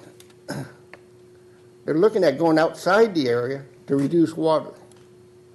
Not on the source in Myers Oaks. They're talking Camarillo High, Valley High School, down. If anything, this should be in the area of Myers Oaks, the source. And I don't see that anywhere. And I can't get a real definition of what this negative water is. I've been to the planning here, and they say that's an Ojai thing, Ojai Valley. So I'll have to try them. But this going outside the source to save water, I don't know what that does for Myers Oaks. Could you hold just a second, sir? Question to staff. Is this remediation plan go outside the Ventura River Basin? Or the upper basin? Okay. That wasn't the intent. That would, no, I understand. They're looking into, sir, where they're going to draw this from. So we'll wait. Go ahead with Okay. your presentation. We'll hear in a minute. Okay. And if this place takes a 40% cut or a 50% cut, if we go into drought stage 4, what happens to the residents there? Can they live on that? Or are they going to be evicted? I know it's going to be hard on us. Who gave you information regarding an impending stage 4 or 5 drought? Like I said, it was a Mike Hollenbrand, general manager, Myers Oaks Water. And he indicated to you what, sir, that you may be going to that? We or may be you going are to that. going to that? Just may be going to that. Okay. So like I said, Lake Casitas is at 35% now. And I don't know when they can quit pumping due to the water level. I'm not sure of that. And that's our only other source. That's the plan B. We don't have plan C. I know the county supervisor for our district, he's looking at, desal, tapping into the Santa Ynez Mountains for water. That's not going to happen overnight. But I'm glad you have eyes and ears on this and you understand the problem. Now, I kind of like to address the traffic situation too, the study. I don't think it was a full study. They took these intersections that are farther down the road than, like the predecessor here was saying, Lomita, which is very close to this project. And there's 2 schools on that. If you come by that area at 7:30 in the morning or 2 o'clock in the afternoon, you'll see how busy that gets. It's bumper to bumper. And on occasions when they've closed the highway due to trees or telephone poles, that's the main source people use, Lomita. I think a study should be done on that. Well, that's all I have to say, but I thank you for your time. Thank you, sir. Any further questions? Before you go on. You guys have an answer yet? Yeah, I think in both of the M&D and in the staff report, it says that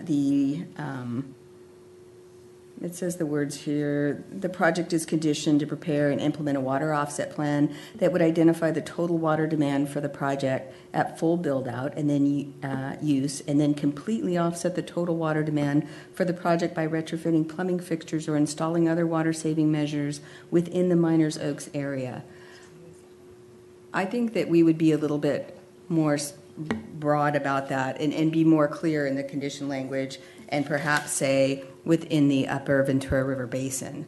Because I'm not sure, and I'd have to be very clear, I'm not sure that wording is concise. The Miners Oaks area, so we would have to really understand what that is. And then, if they were going to the high school is within the city. It's adjacent to Miners Oaks, but is that in the Miners Oaks area? So for that point, I would want to be clear.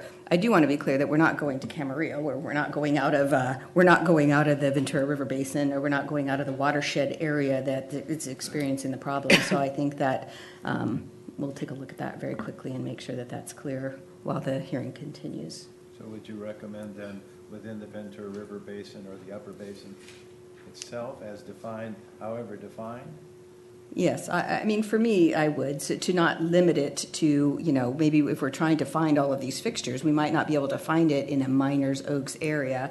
I'm not sure if you guys have any opinions about that, but we might want to go broader just to make sure that we have enough fixtures that we can find in the basin that is being impacted, because that's really the crux to the issue. Okay, we still have speakers. Brent, let's have the public hearing. Brent Jacobs, thank you for your patience. I know you wanted to get in on this earlier. Sir, I apologize for my interruption. My name is Brent Jacobs. I'm a neighbor of the proposed project, and I'd like to actually speak regarding a few things. First, I've had many conversations with both Casitas Municipal Water District and the Miners Oaks Water District. I do have quite a few relationships and clients within the community. As referenced before, Mr. Hollenbrand from the Miners Oaks Water District stated that he absolutely regrets issuing the will serve letter back quite a few years ago, because it was a project that was actually it was a will serve letter that was based on a project that was 1/10 of the size of this proposed project. He said that there's nothing that he can actually do about it. It's already actually in place, and that the additional waters, as previously discussed, will have to be supplied from Casitas. So the will serve letter is actually from a very much smaller retail establishment within the proposed parcel. I had a conversation with Carol Isles, who's a Lake Casitas Water District supervisor. She mentioned that Lake Casitas is currently at 35%, and they stop issuing any type of requests or any type of permits when the lake gets to 30. So we're at 35, and we now have a 64-unit assisted facility going into the area. I think that's ridiculous. I think that, to this gentleman's point, I think the margin is just not there at this point in this actual draft. Excuse me, sir, just a moment. Somewhere in the staff documents, I saw that reference to Lake Casitas was currently at 40, looking at 30 next year. I know that's in the documents. I read it. Am I misreading? Somewhere in that ton of paper, I thought there was a statement that it was at 40 going to 30 next year. So 35. And at 30, what happens? They stop doing anything. They stop issuing absolutely everything. So no will serve letters? No permits to no additional meters. They stop the water usage going out. And that's not just from Casitas Municipal Water. That's actually from 6 different contractors in the area. Go ahead, sir. So to me, issuing this type of 4 to 6 acre feet is just absolutely ridiculous at this point. If the Lake Casitas was at 52 and they stopped issuing at 30, then sure, let it happen. So we get around that by going ahead and getting to net zero, by retrofitting the fixtures, toilets, lawns, etc. Within the surrounding areas. So I have a question to everyone present. Has anyone seen the signs out in front of Miners Oaks School District that says, or Miners Oaks School that says "Save Our Schools"? Has anyone read any articles within the paper that says, oh, which part of the Ojai Unified School District is going to actually be sold to support the funding? So we're going to go ahead, and now that we have absolutely, sounds like to me there's no way of actually monitoring the usage that's actually gone out and how this retrofitting is running its course or doing its job over 4 or 5 years. What if we go ahead and retrofit a school and then it closes? That's going to do great for the water, right? We're still going to have 64 units using water, and we've retrofitted a school that can no longer be funded. That decision actually hasn't been made. So we don't know which schools we're going to close yet. So one of my major points is regarding the water. Let the proof be there for a significant period of time. Let the proof be there that they have gone to net zero, that the retrofitting has worked, and then issue the permits or issue the right to build on that. I think that the actual margin is way too close. And then obviously I'm always I'm a big proponent of increasing revenue and increasing commerce, et cetera, within communities and building up GDP, et cetera. But we've already have a community that's pretty much done everything they can to reduce their water usage, guys. There really isn't any green grass out there. There's kids at schools picking on each other because their dad's sprinklers are on. There's everything that's I think has actually been done, at least for the time being, has been done. So to issue this type of permit for this type of project, I think is ludicrous with this amount of margin available within the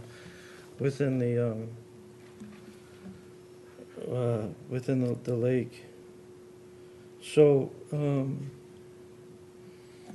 it was like I said, a will serve letter that was put in place for quite a few years ago, and that they're needing to get the additional waters from Casitas, and they're very close to not letting single family homes go into Ojai because there's just not the water there. So actually reducing the flow for students, less green lawns, less playing fields, less sprinklers for kids to play in, et cetera, I don't think is worth the actual revenue for this actual project. It's already been done. We've already done everything that we can. And then regarding the actual traffic study, I've been told that this is going to generate about 82 trips a day into the valley. So why isn't there a traffic study done where the real traffic is, which is through Casitas Springs? Actually getting through Casitas Springs and outside of Casitas Springs, because we're going to bring employees in from all different communities, obviously, and we're also going to bring in families for this nursing facility to visit their elderly parents or elderly family members within the Ojai Valley. The real problem is Casitas Springs. So where's the traffic study been done regarding Casitas Springs? I know that the parcel across the street was, building on that parcel was denied because of the traffic through the Casitas Springs area. I think that should be looked at. And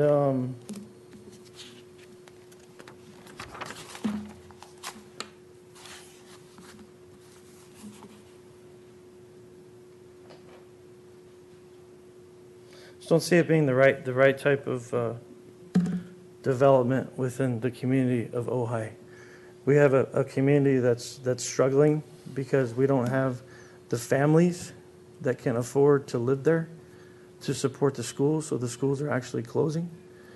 And I don't see another elderly assisted facility within Ojai benefiting the community. There's already enough, and I think that it would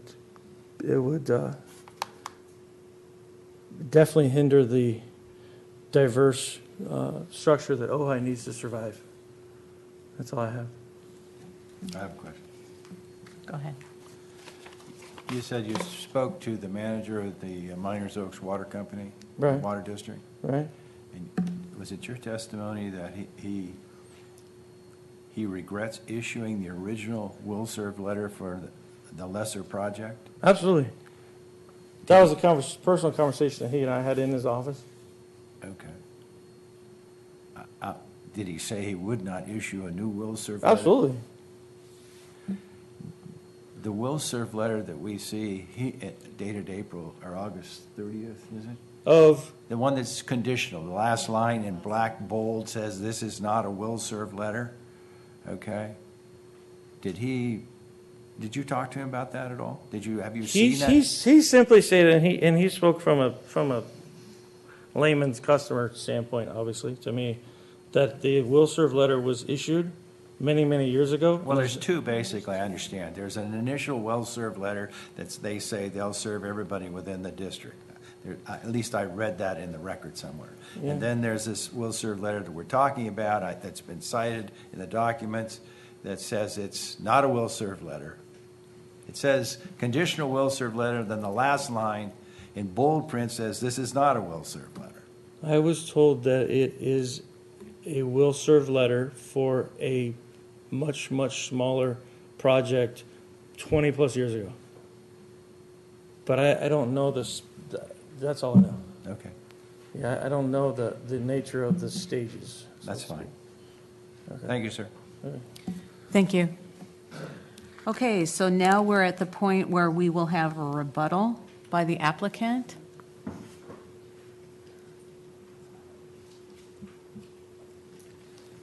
Thank you.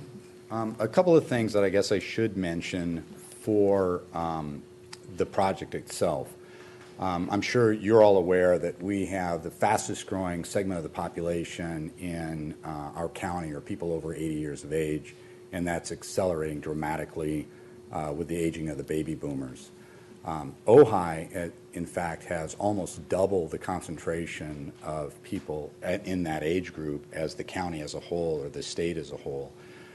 When we initially looked at this project, we did a survey of the assisted living facilities within the Ojai area, and at that time, all of them were on a waiting list for people to move in. Just there is not enough facilities for the demand within the community. And so that's why we felt this was appropriate. To address traffic, our residents they're living in a facility like this because they typically don't drive. They're at a stage in their life where they're not driving. We don't generate, from the resident standpoint, almost any traffic at all. From staffing at the project, as the conditions are, is that we would not impact specifically Highway 33 during peak hours. And that fits in with our normal operations of the property, because if we have people coming from outside of Ojai, they're driving, say, from Ventura north on the 33 during the morning hours, which is not the peak. That's not impacted on peak traffic because most of the traffic is going south into Ventura. And it fits in also with our changes because we typically, our busiest time is early in the morning when people are getting up, getting dressed, getting breakfast. That's our major staffing times. And so when our staff changes happen, we're not also impacting that traffic on the 33 through at that squeeze point. We also did, within the traffic study, they looked at all those areas. We looked at additional intersections that the traffic asked us to look at, and we were able to conclude that there was no impact or minimal impact on the traffic.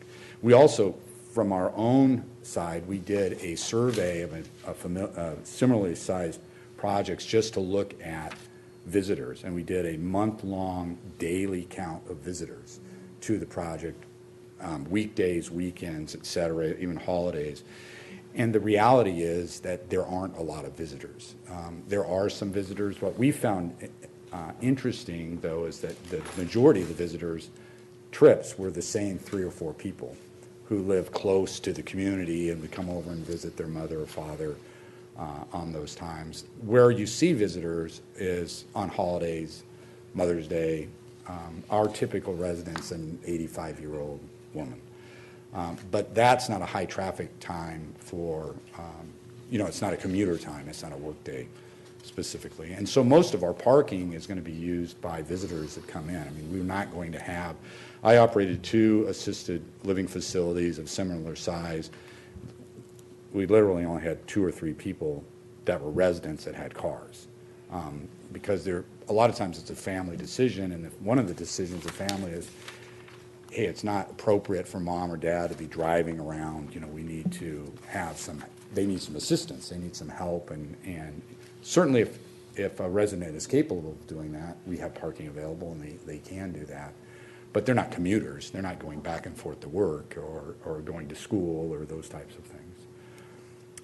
And I want to still hit on this net zero water. Because I think we're focusing, and the community is focusing on this 6 acre feet or this projected 6 acre feet of water that we would be pulling out of the watershed, but we're conditioned to make that a 0. So whatever water that we would use on our project would be offset off-site somewhere, and that would be, and we're certainly happy to do that just in that upper Ventura watershed basin that we would impact. And I want to reiterate too, that 6 acre feet is based on older facilities that are operating, and they're measuring their water meters historically. That's not taken from a new facility with low impact watering, landscaping with low flow showers and toilets, et cetera, et cetera. So we will be doing an extensive study. We've already contracted for that to show our actual water use, and we will be offsetting that, and we have to prove that to the benefit of the county that we are offsetting that water use within the community.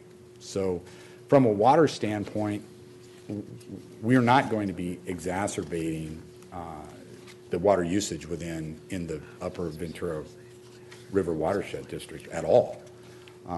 So I think it's unreasonable to continue to beat this, that we're using this 6 acre feet when we are required not to use that. So we think, obviously, we're the proponents. This is the state at large. We have one of the oldest populations in this state. Ventura County has a very significant aging population. And most of our residents are going to be coming from that area that don't have alternatives. It's that population is aging, and they'd love to stay in the area. They don't want to have to move away. Will we have people from outside of Miners Oaks? I'm sure we will. We'll have some people from Ventura that would love to live in Ojai. But it's really a facility or we are serving a huge need within the community and within the county at large. I mean, this is something that I think most everyone recognizes, that even Stanford says, hey, there's this tsunami coming of the aging population. And so we think this is a very appropriate use of this project. It's an infill site close to the hospital, close to doctors, close to the services that our residents would use. And we think it's very appropriate. So if you have any other questions. I do. I was wondering if you could address one speaker's concern about the wall construction, that everyone's fences would be demolished and you would put up a... We're happy if our neighbor doesn't want that on the property line, we're happy to shift that over, the 3 inches, so it's only on our property. if the neighbor would like us to do that. Currently, there's a wood slat fence there, and within our plan, we would remove that fence and put up a block wall along that property line. If our neighbor doesn't want us to do that, we will shift the fence into our, the 3 inches over onto our property and just have it on our property line, solely on our property. And regarding the garish white, that sounds funny, but my experience at a beautiful, otherwise beautiful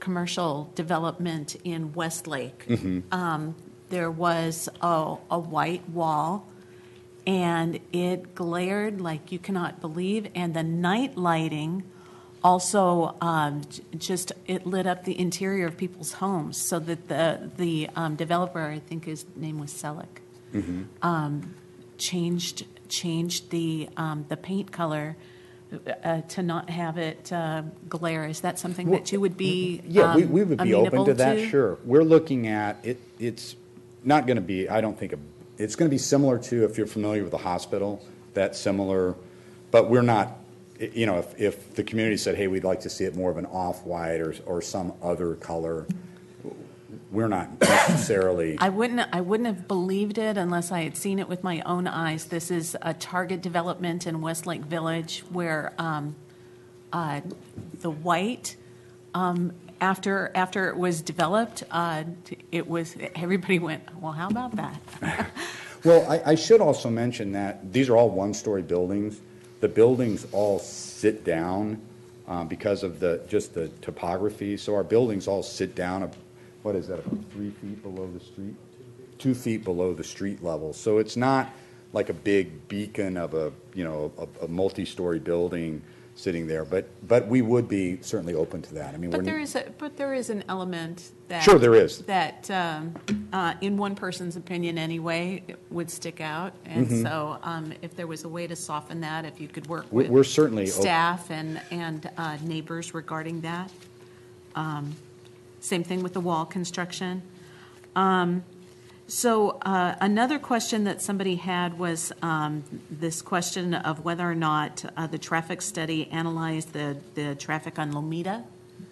And I don't remember the intersections right off the top of my head, but we analyzed all the intersections that the county asked us to look at, and we looked at additional intersections also, because the traffic study was very thorough, because that is an issue within Ojai, is that there is basically you cannot add trips to Highway 33 during peak hours, and so we had to look at that and look at all the intersections. Matt, you probably know what intersections were addressed. Yes, Chair Adukas.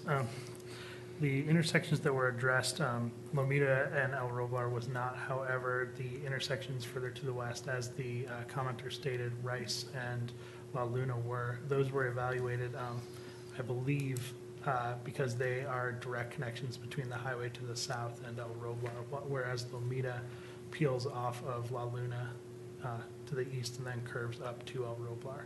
And the Transportation Division reviewed the submitted traffic study and found it acceptable, and they included that in their analysis for the initial study and mitigated negative declaration. Along with, and there was some mention of the critical Casitas Springs area earlier, they included an analysis of that, and they would not be adding any peak hour trips in the specific directions like as stated. Thank you. But this is the closest to the Maricopa Highway and El Roblar. So. The intersection with El Roblar and Highway 33 was evaluated as well, and found not to exceed the threshold criteria. I saw that. Are there other questions of the speaker? I have one. Is there? Obviously, you're going to have a kitchen on prem, provide meals. What do you do about laundry services? That's on the premises. Each building has its own small laundry facility there. So we have It's basically, I guess the best way to describe is it's like 4 large homes on the site. Yeah, So, yeah. so it is a more intimate kind of familial setting for our residents rather than, I think most people are familiar with larger assisted living, like a big hotel or something that people live in. This is basically more like 4 large 16-bedroom homes that people would live in. But we will have some laundry facilities in each building. Those will be hooked up to our gray water system, though, so that we will reuse any of that water from the laundry facilities for any irrigation that we do on the site. So we're basically reclaiming and reusing a significant portion of the water from the usage on that. And it's, as I said, it's basically a pretty state-of-the-art system where we filter all the water that comes through. We have 2 separate sets of sewer pipes. We have these specific pipes that are only for basically showers, laundry, basins, those types of things go through a filtration system and go into a holding tank that is used to irrigate the property. So we're not using the irrigation meter that we already have. We wouldn't be using that. So your laundry services are done by staff? By staff, yes. Okay. Mhm. Thank you. Commissioner Kessley. Good job. Can you kind of describe what your maintenance practices are for the facilities with ongoing issues that come up with fixtures and so on? We'll have a full-time maintenance person that works at the site that deals with any maintenance issues that we have. It's from my experience and basically from data in the market as a whole, these are there's low wear and tear really on facilities like this just by the nature of the residents. So it's not like a family apartment complex or something like that, but we would be maintaining those fixtures with a full-time staff member. Also our landscaping, any of the landscaping irrigation, things like that. We have a full-time maintenance person. Okay, thank you. Any more questions? Thank you very much. Thank you very much. So now is closing comments by staff? Thank you, Chair Dukas. I have a few things that I'd like to address, specifically in condition 27, which will be mitigation measure 26 for the water offset plan. I think in what we're hearing today, I would recommend that we update a couple of things. One, the requirement to submit it and have it approved by the planning director, not planning staff, so I would be able to see what it is that they're submitting. The second is in the first paragraph where we're talking about the requirement that the water offset plan shall include the number and type of plumbing fixtures that within the Upper Ventura River groundwater basin. And I just took a look at that basin, and I think that would be better language, very specific language about what we're trying to offset. We could also get at Commissioner Kessley's concerns by asking through this mitigation measure as well that we have an annual report verification for a number of years. I mean, I think it behooves the applicant to maintain all of the low flow fixtures that they have, clearly because it's going to be saving them the water bill, but we can verify that for a number of years to ensure that that's working after our first verification before they could get certificate of occupancy. We could also develop a condition for the color palette, that we could take a look at the full color palette, the paint, the roof, and everything together to make sure that we're satisfied with that, and that could be approved at the planning director level before they begin any sort of construction. So I believe that we could get at that. Also, I just would want to be clear, I did take a look at the Miners Oaks, their current website. It is the stage 3 water shortage, the same water shortage that is very specifically outlined on page 7 of 29 of your staff report. That's the very same thing that's on their website. So we have the latest information as far as public information goes, right, contained in our website. I'd also want to say that, clearly, I'm watching the news as everybody else does about the school closure out there. As far as I understand, that elementary school is still going to remain. But I think that, we would be very careful to use this mitigation measure in schools that were going to remain, right? So we probably wouldn't pick a school that's under jeopardy. We would probably go towards the high school. So this is a plan that has to be submitted and reviewed by us. So we would sit down with our watershed protection district. We would sit down with the schools. We would have a more in-depth conversation. It's nothing that's going to be done casually at all.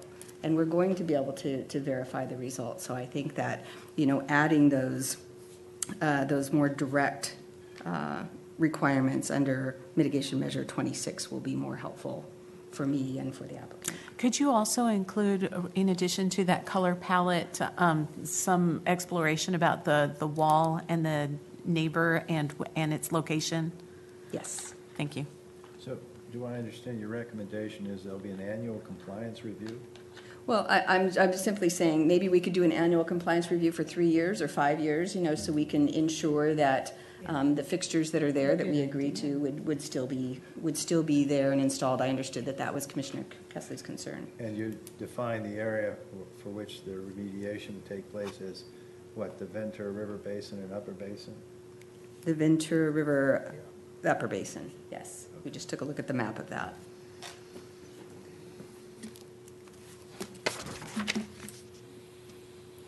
And this has to be done before anything else is issued in process of developing this project.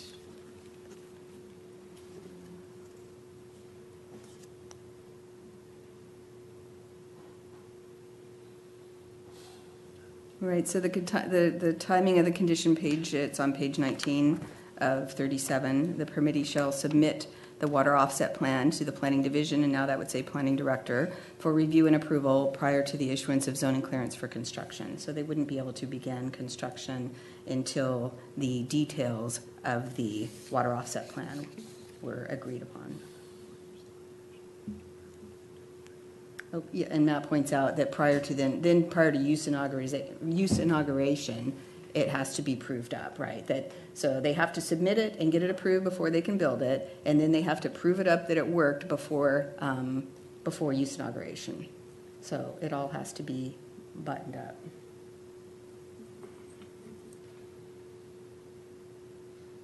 up. There was one last thing that a speaker said, that shouldn't the Miners Oaks residents' needs for water reduction be like the first tier? Is there any way, I understand to do it most effectively, it makes sense to go to the schools, but one person at least suggested that Miners Oaks residents should be served first. Is there any way to do that? I believe that we could list that as a priority level, right? But I think they're all served from the same basin. So if you save water in the basin, they're all being served. But I think that we could put some priority level into it, saying if there was something that we could do in the Miners Oaks proper area, that we could start there and then go out to the basin after that. Okay. Are there any other questions of staff at this time?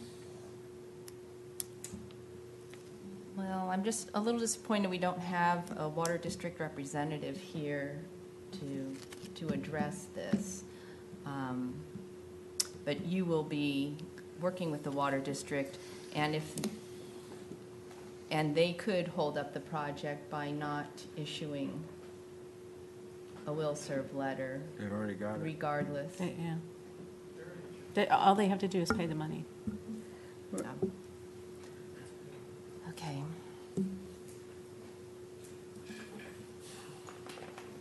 Now I will close the public hearing and entertain a motion. Well, how about some discussion? And some discussion. Do you want to start? Sure. Commissioner Onstott. First of all, I understand and appreciate the need for the facility. I don't minimize that at all. But there seems to be enough evidence to indicate this water question is not resolved, at least in my mind. We've got this Miners Oaks, no new connections. We've been we've told that Casitas, from which they get the balance of their water, is at 40, looking at 30. And one of the witnesses here testified that as soon as they go to 30, there'll be no new connections. I guess I'm somewhat skeptical because of the difficulties involved in the remediation plan that gets you to zero. And the whole water issue beyond that and the continuing drought creates enough doubt in my mind that I can't vote for a negative declaration. I would vote for a focused EIR on water, so all of this would be literally flushed out so that we would have representatives of all the important agencies testifying or having input on this issue. I think we're very close to moratoriums if we're not already there. But based on the evidence in front of us today, I have sufficient doubts that I'm unwilling to support a negative declaration without a focused EIR or without having a focused EIR on water. And as I said, I understand and appreciate the need for the facility and its purpose. It's certainly needed. But this whole water issue, I just can't get my arms all the way around the big picture. I understand and appreciate if they go to zero, there won't be, but we can't control Mother Nature.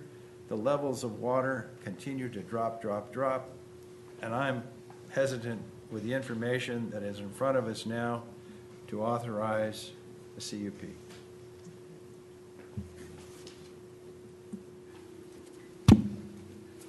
Commissioner Rodriguez?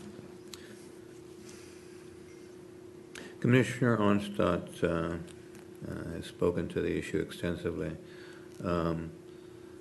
My comments would be very similar. I also see the benefit to the senior population of having an extended care facility that would serve that area. If in fact it's true there are people who are on waiting lists to get into the existing facilities that may be around, and I don't doubt that. But I have a problem with the mitigation issues and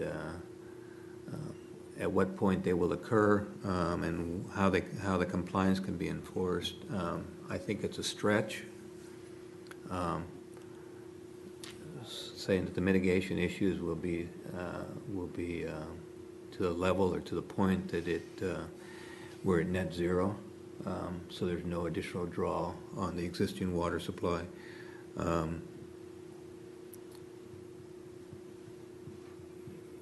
And just extending just hypothetically beyond that, if in fact the CUP is granted, at what point do those mitigation issues come into effect? Do they come into effect before municipal water, Miners Oak Municipal Water issues an actual unconditional will serve letter, or is it done after they receive a letter?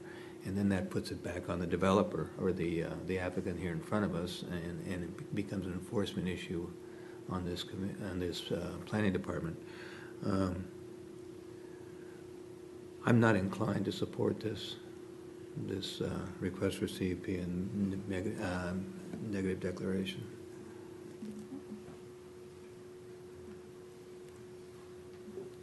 Well, I tend to agree with Commissioner Onstadt that I would be more comfortable with a little bit more information and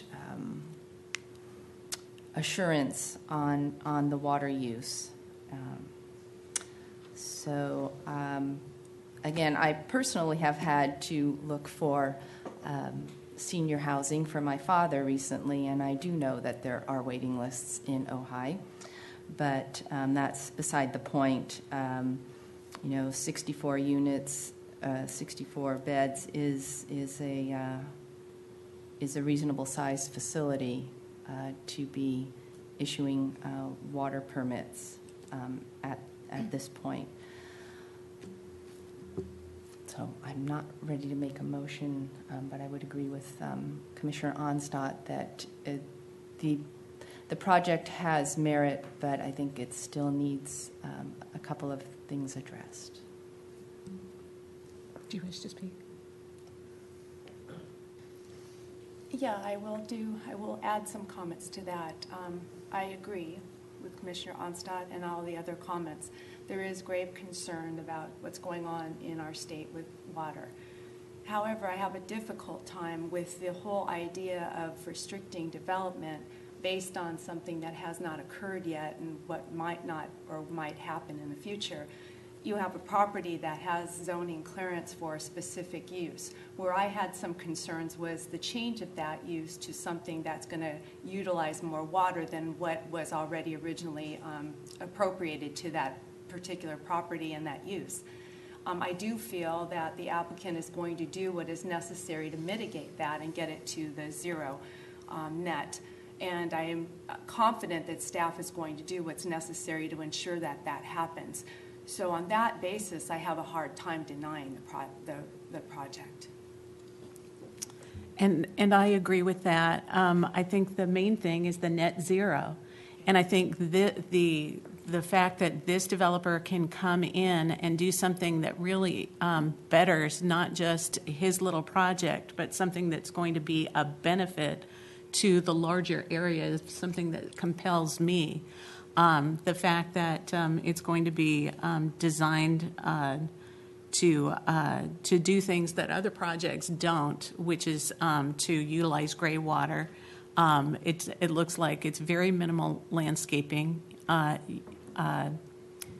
that's going to be served by that gray water, and that there's going to be a means, a quantifiable means and a plan that's going to be looked at and approved before this use inauguration, I think answers the concern. Should we be concerned about water? Absolutely, without a doubt. But I think the way that this project has been designed says no net water. And I've got to move forward with the idea that we can be resilient in the face of climate change, and we can have plans and means to deal with, less water, using less water. And I think this project shows that this is how you do it. So I'm inclined to support it. I like those comments, and that, and I agree that it would be nice to have the project, and that I don't know if there's anything else that the project planner could do to that they aren't already haven't already explored.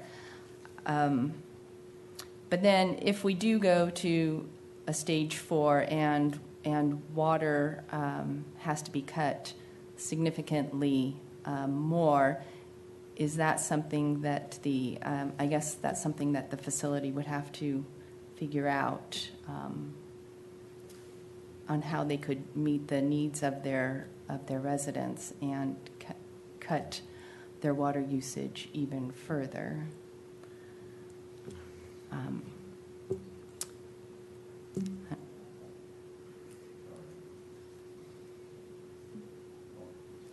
Once again, my position is one. Do you have One laudable project. I don't fault the project at all, and I understand why staff has done what they have done. But there's so much uncertainty dealing with the water issue.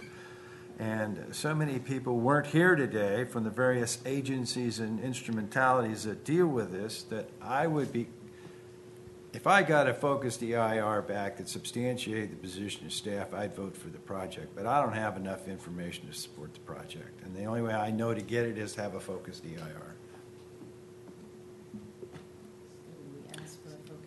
Well, we have something in front of us first. Somebody needs to make a motion. Chair Dukas, could I intervene for a moment? Yes. Two things you should take under consideration. One, if the Planning Commission is considering denial, we would really need to go back and write some specific findings for denial. I don't believe that we could do that today because it is a housing project, and we would have to take that very seriously. Two, something that you should also take into consideration is that Ojai Valley Area Policy says all new discretionary development should be required to retrofit existing plumbing fixtures or do a net zero offset. So essentially, what we would be saying here is we don't believe that could be done for any project, and so therefore there would be no more discretionary development in this area, right? We know what we know right now. We know stage 3.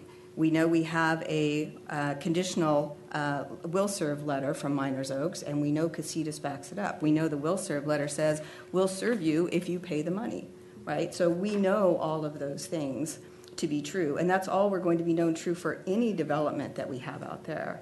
So I would offer a couple of things. One, if it looks like it would be denial, that you would just postpone it and let us work with those findings, because we don't have that available for you today.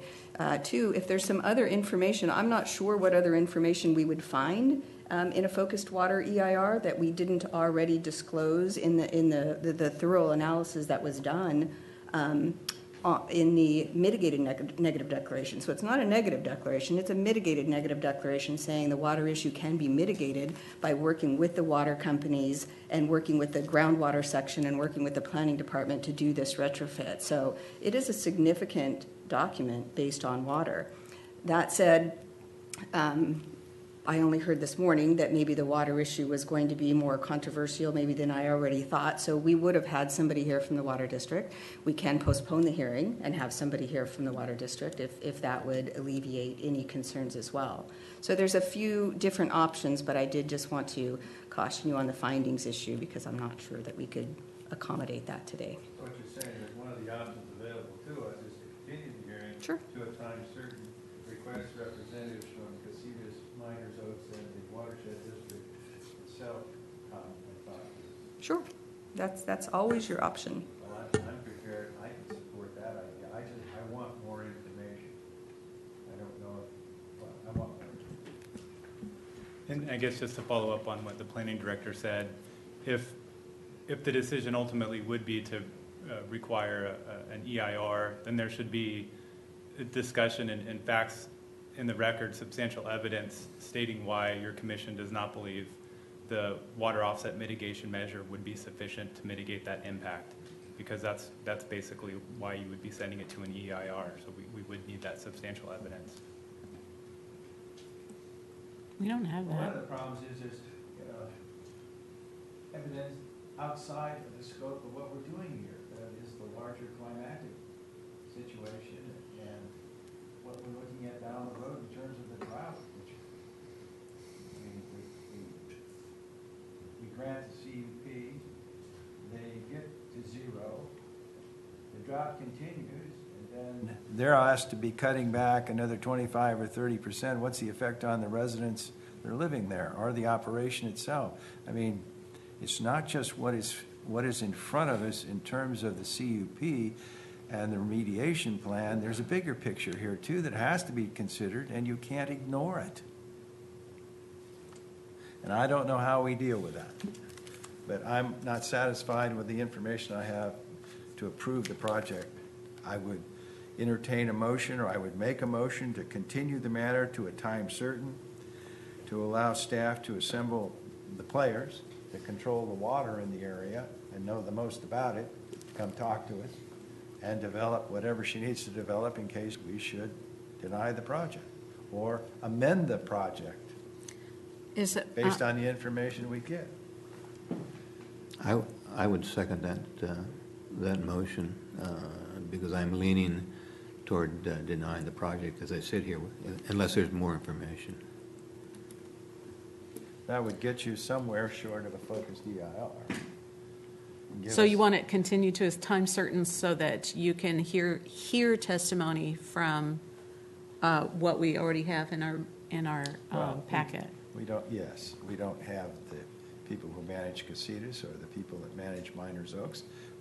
I don't know that we have one of the individuals you said was out or ill that represents the county. I don't know what that person could add or not add, but I'd certainly want to get as much information as I could before I had to make a decision.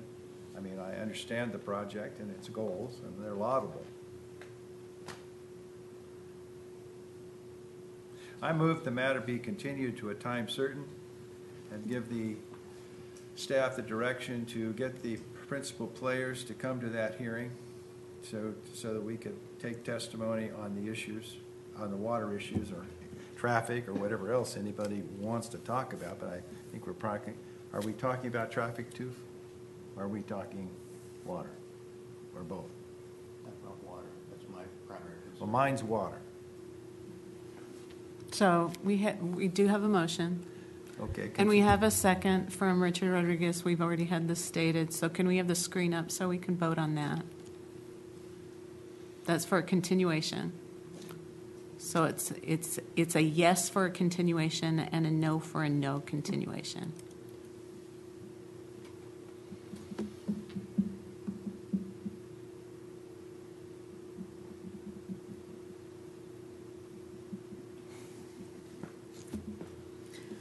So that's what we have. We have it continued to a date certain in order to receive more information regarding the net zero water plan. So then the date certain would now be fun to do. So December 15th, I have you all available. I don't know if I have the water people available, but I'll see what I can do. If it's, so we can set it for December 15th at 8:30. Excuse me, Kim. I've got a commitment on the 15th. It's come up since the last time I provided information, so I will not be available on the 15th of December. Well, then we would have to do it in the new year, and I don't have anybody's availability in the new year because both December 22nd and December 29th, we don't have a quorum. And you may not have me.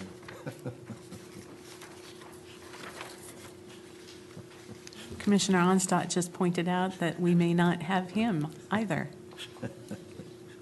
given the change in supervisor. Well, the planning commissioners continue to serve at the new board member's pleasure until they say otherwise, so I haven't heard anything. But, it could be possible, so that's our option. With continuing it, that's the predicament that we have. So we don't have a date certain. Well, unless everybody wants to commit to a date now, right? So we have January 5th, January 12th. We have those dates. Well, you need some time to obviously contact people who have schedules. It Yep. is December. But if you're doing it to a time and date certain, and if we go out to January, I'm fairly confident I can get somebody from each of the water districts to come. Do you need time? No. You don't need 5 minutes? Okay. No, but I would need, I don't have commitments from anybody except Commissioner Rodriguez in the January schedule. Good.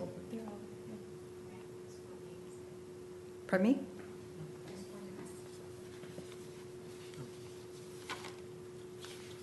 Oh, there's 4 pages, I see. January 12th. Did you do yours? January 12th. Aducas, Cowie. You don't have So it's Commissioner January- Onstadt's? January 12th, I Open don't up your- have, open up your yeah, I phone. don't have Well, stats. how do I know if I'm going to be a commissioner? She said unless she. I'm available On January the 12th? whenever. So, Jeff, are you available on the 12th? Yeah, okay. So January 12th? Can I assume that you are going to amend the staff recommendation to define the area of the remediation to that Ventura River Basin? Right, Or we'll bring something. back the new mitigation measure on January 12th, and from what we discussed today, we'll bring back a revised. So January 12th at 8:30 a.m. Does that work for you guys? Yeah? Does it work for the public? It will be open to the public, yes. Same here? Bring all Yes. your friends. You're notified right now. No. No. 8:30.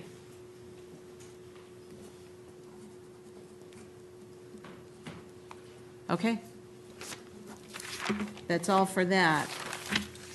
We're going to move on with our meeting. If you're done here, thank you very much for coming down, and we'll see you back January 12th. Right now, it's report by the planning director on board actions and other matters. Do you want to take 2 minutes? Sure. Okay.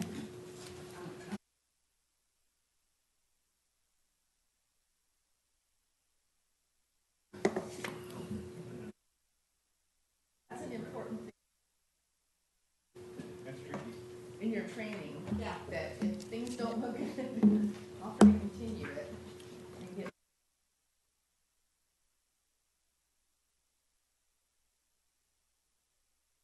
So now we will have discussion 8A. Very good. Thanks, Chair Dukas and members of the commission. I want to just report quickly on some board actions that had to do with one of your cases. So on November 15th, the board heard an appeal that your commission had previously heard appeal. This one was on Murata Petroleum. It was the reactivation, operation, and maintenance of 3 currently idle oil and gas wells. Appeal number 89. The board upheld your decision on a 4-to-1 vote.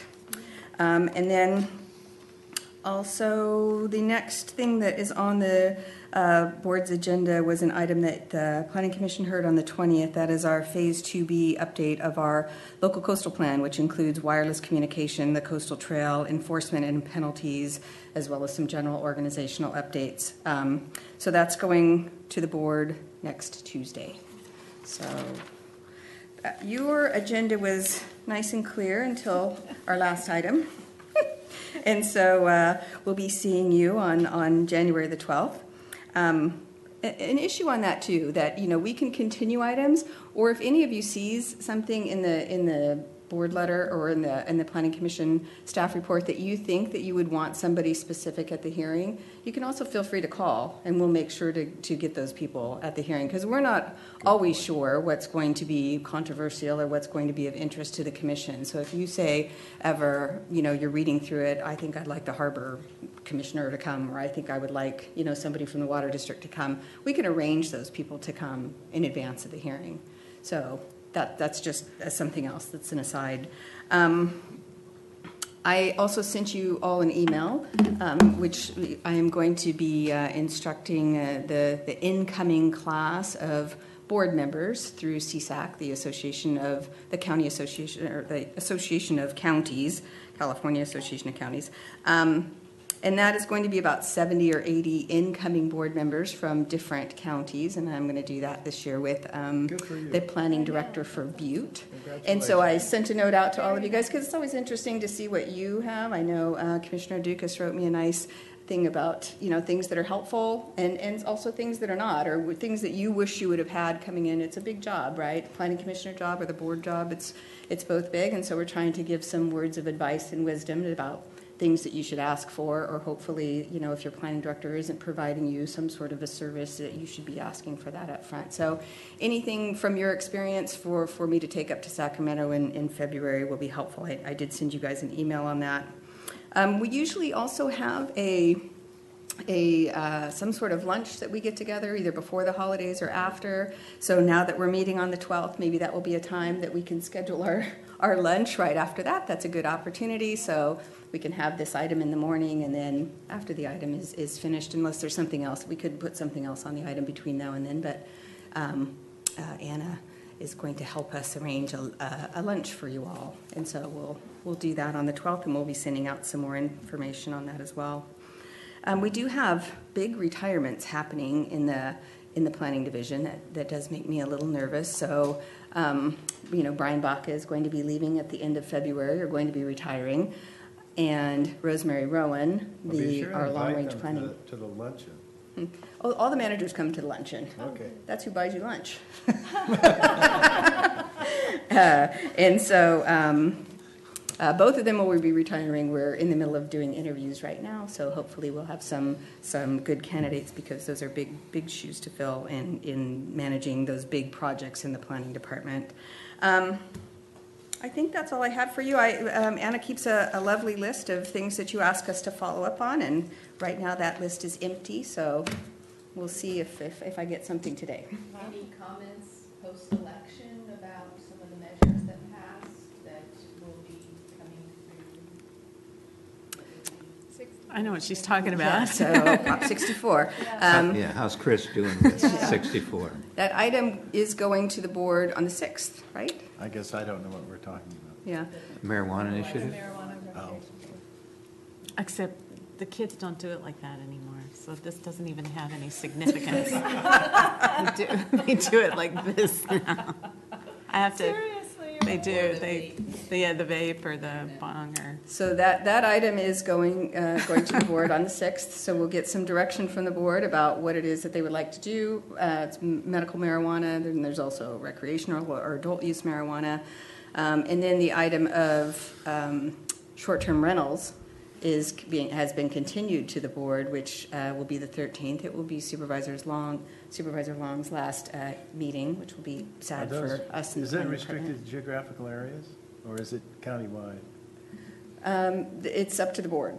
So in that particular staff report, some of the board members expressed interest in doing things a little different in different places. So that was outlined for them as an option they could choose. And so they're still taking public testimony. I believe they had over 120 speakers, and so they only got through half of them. So the item is going back on the 13th, and so they can provide staff direction on that as well. So those are two big items that are happening. It's just a simple question. If you got R1 zoning, how can you have a rental unit? Short-term, long-term, or otherwise?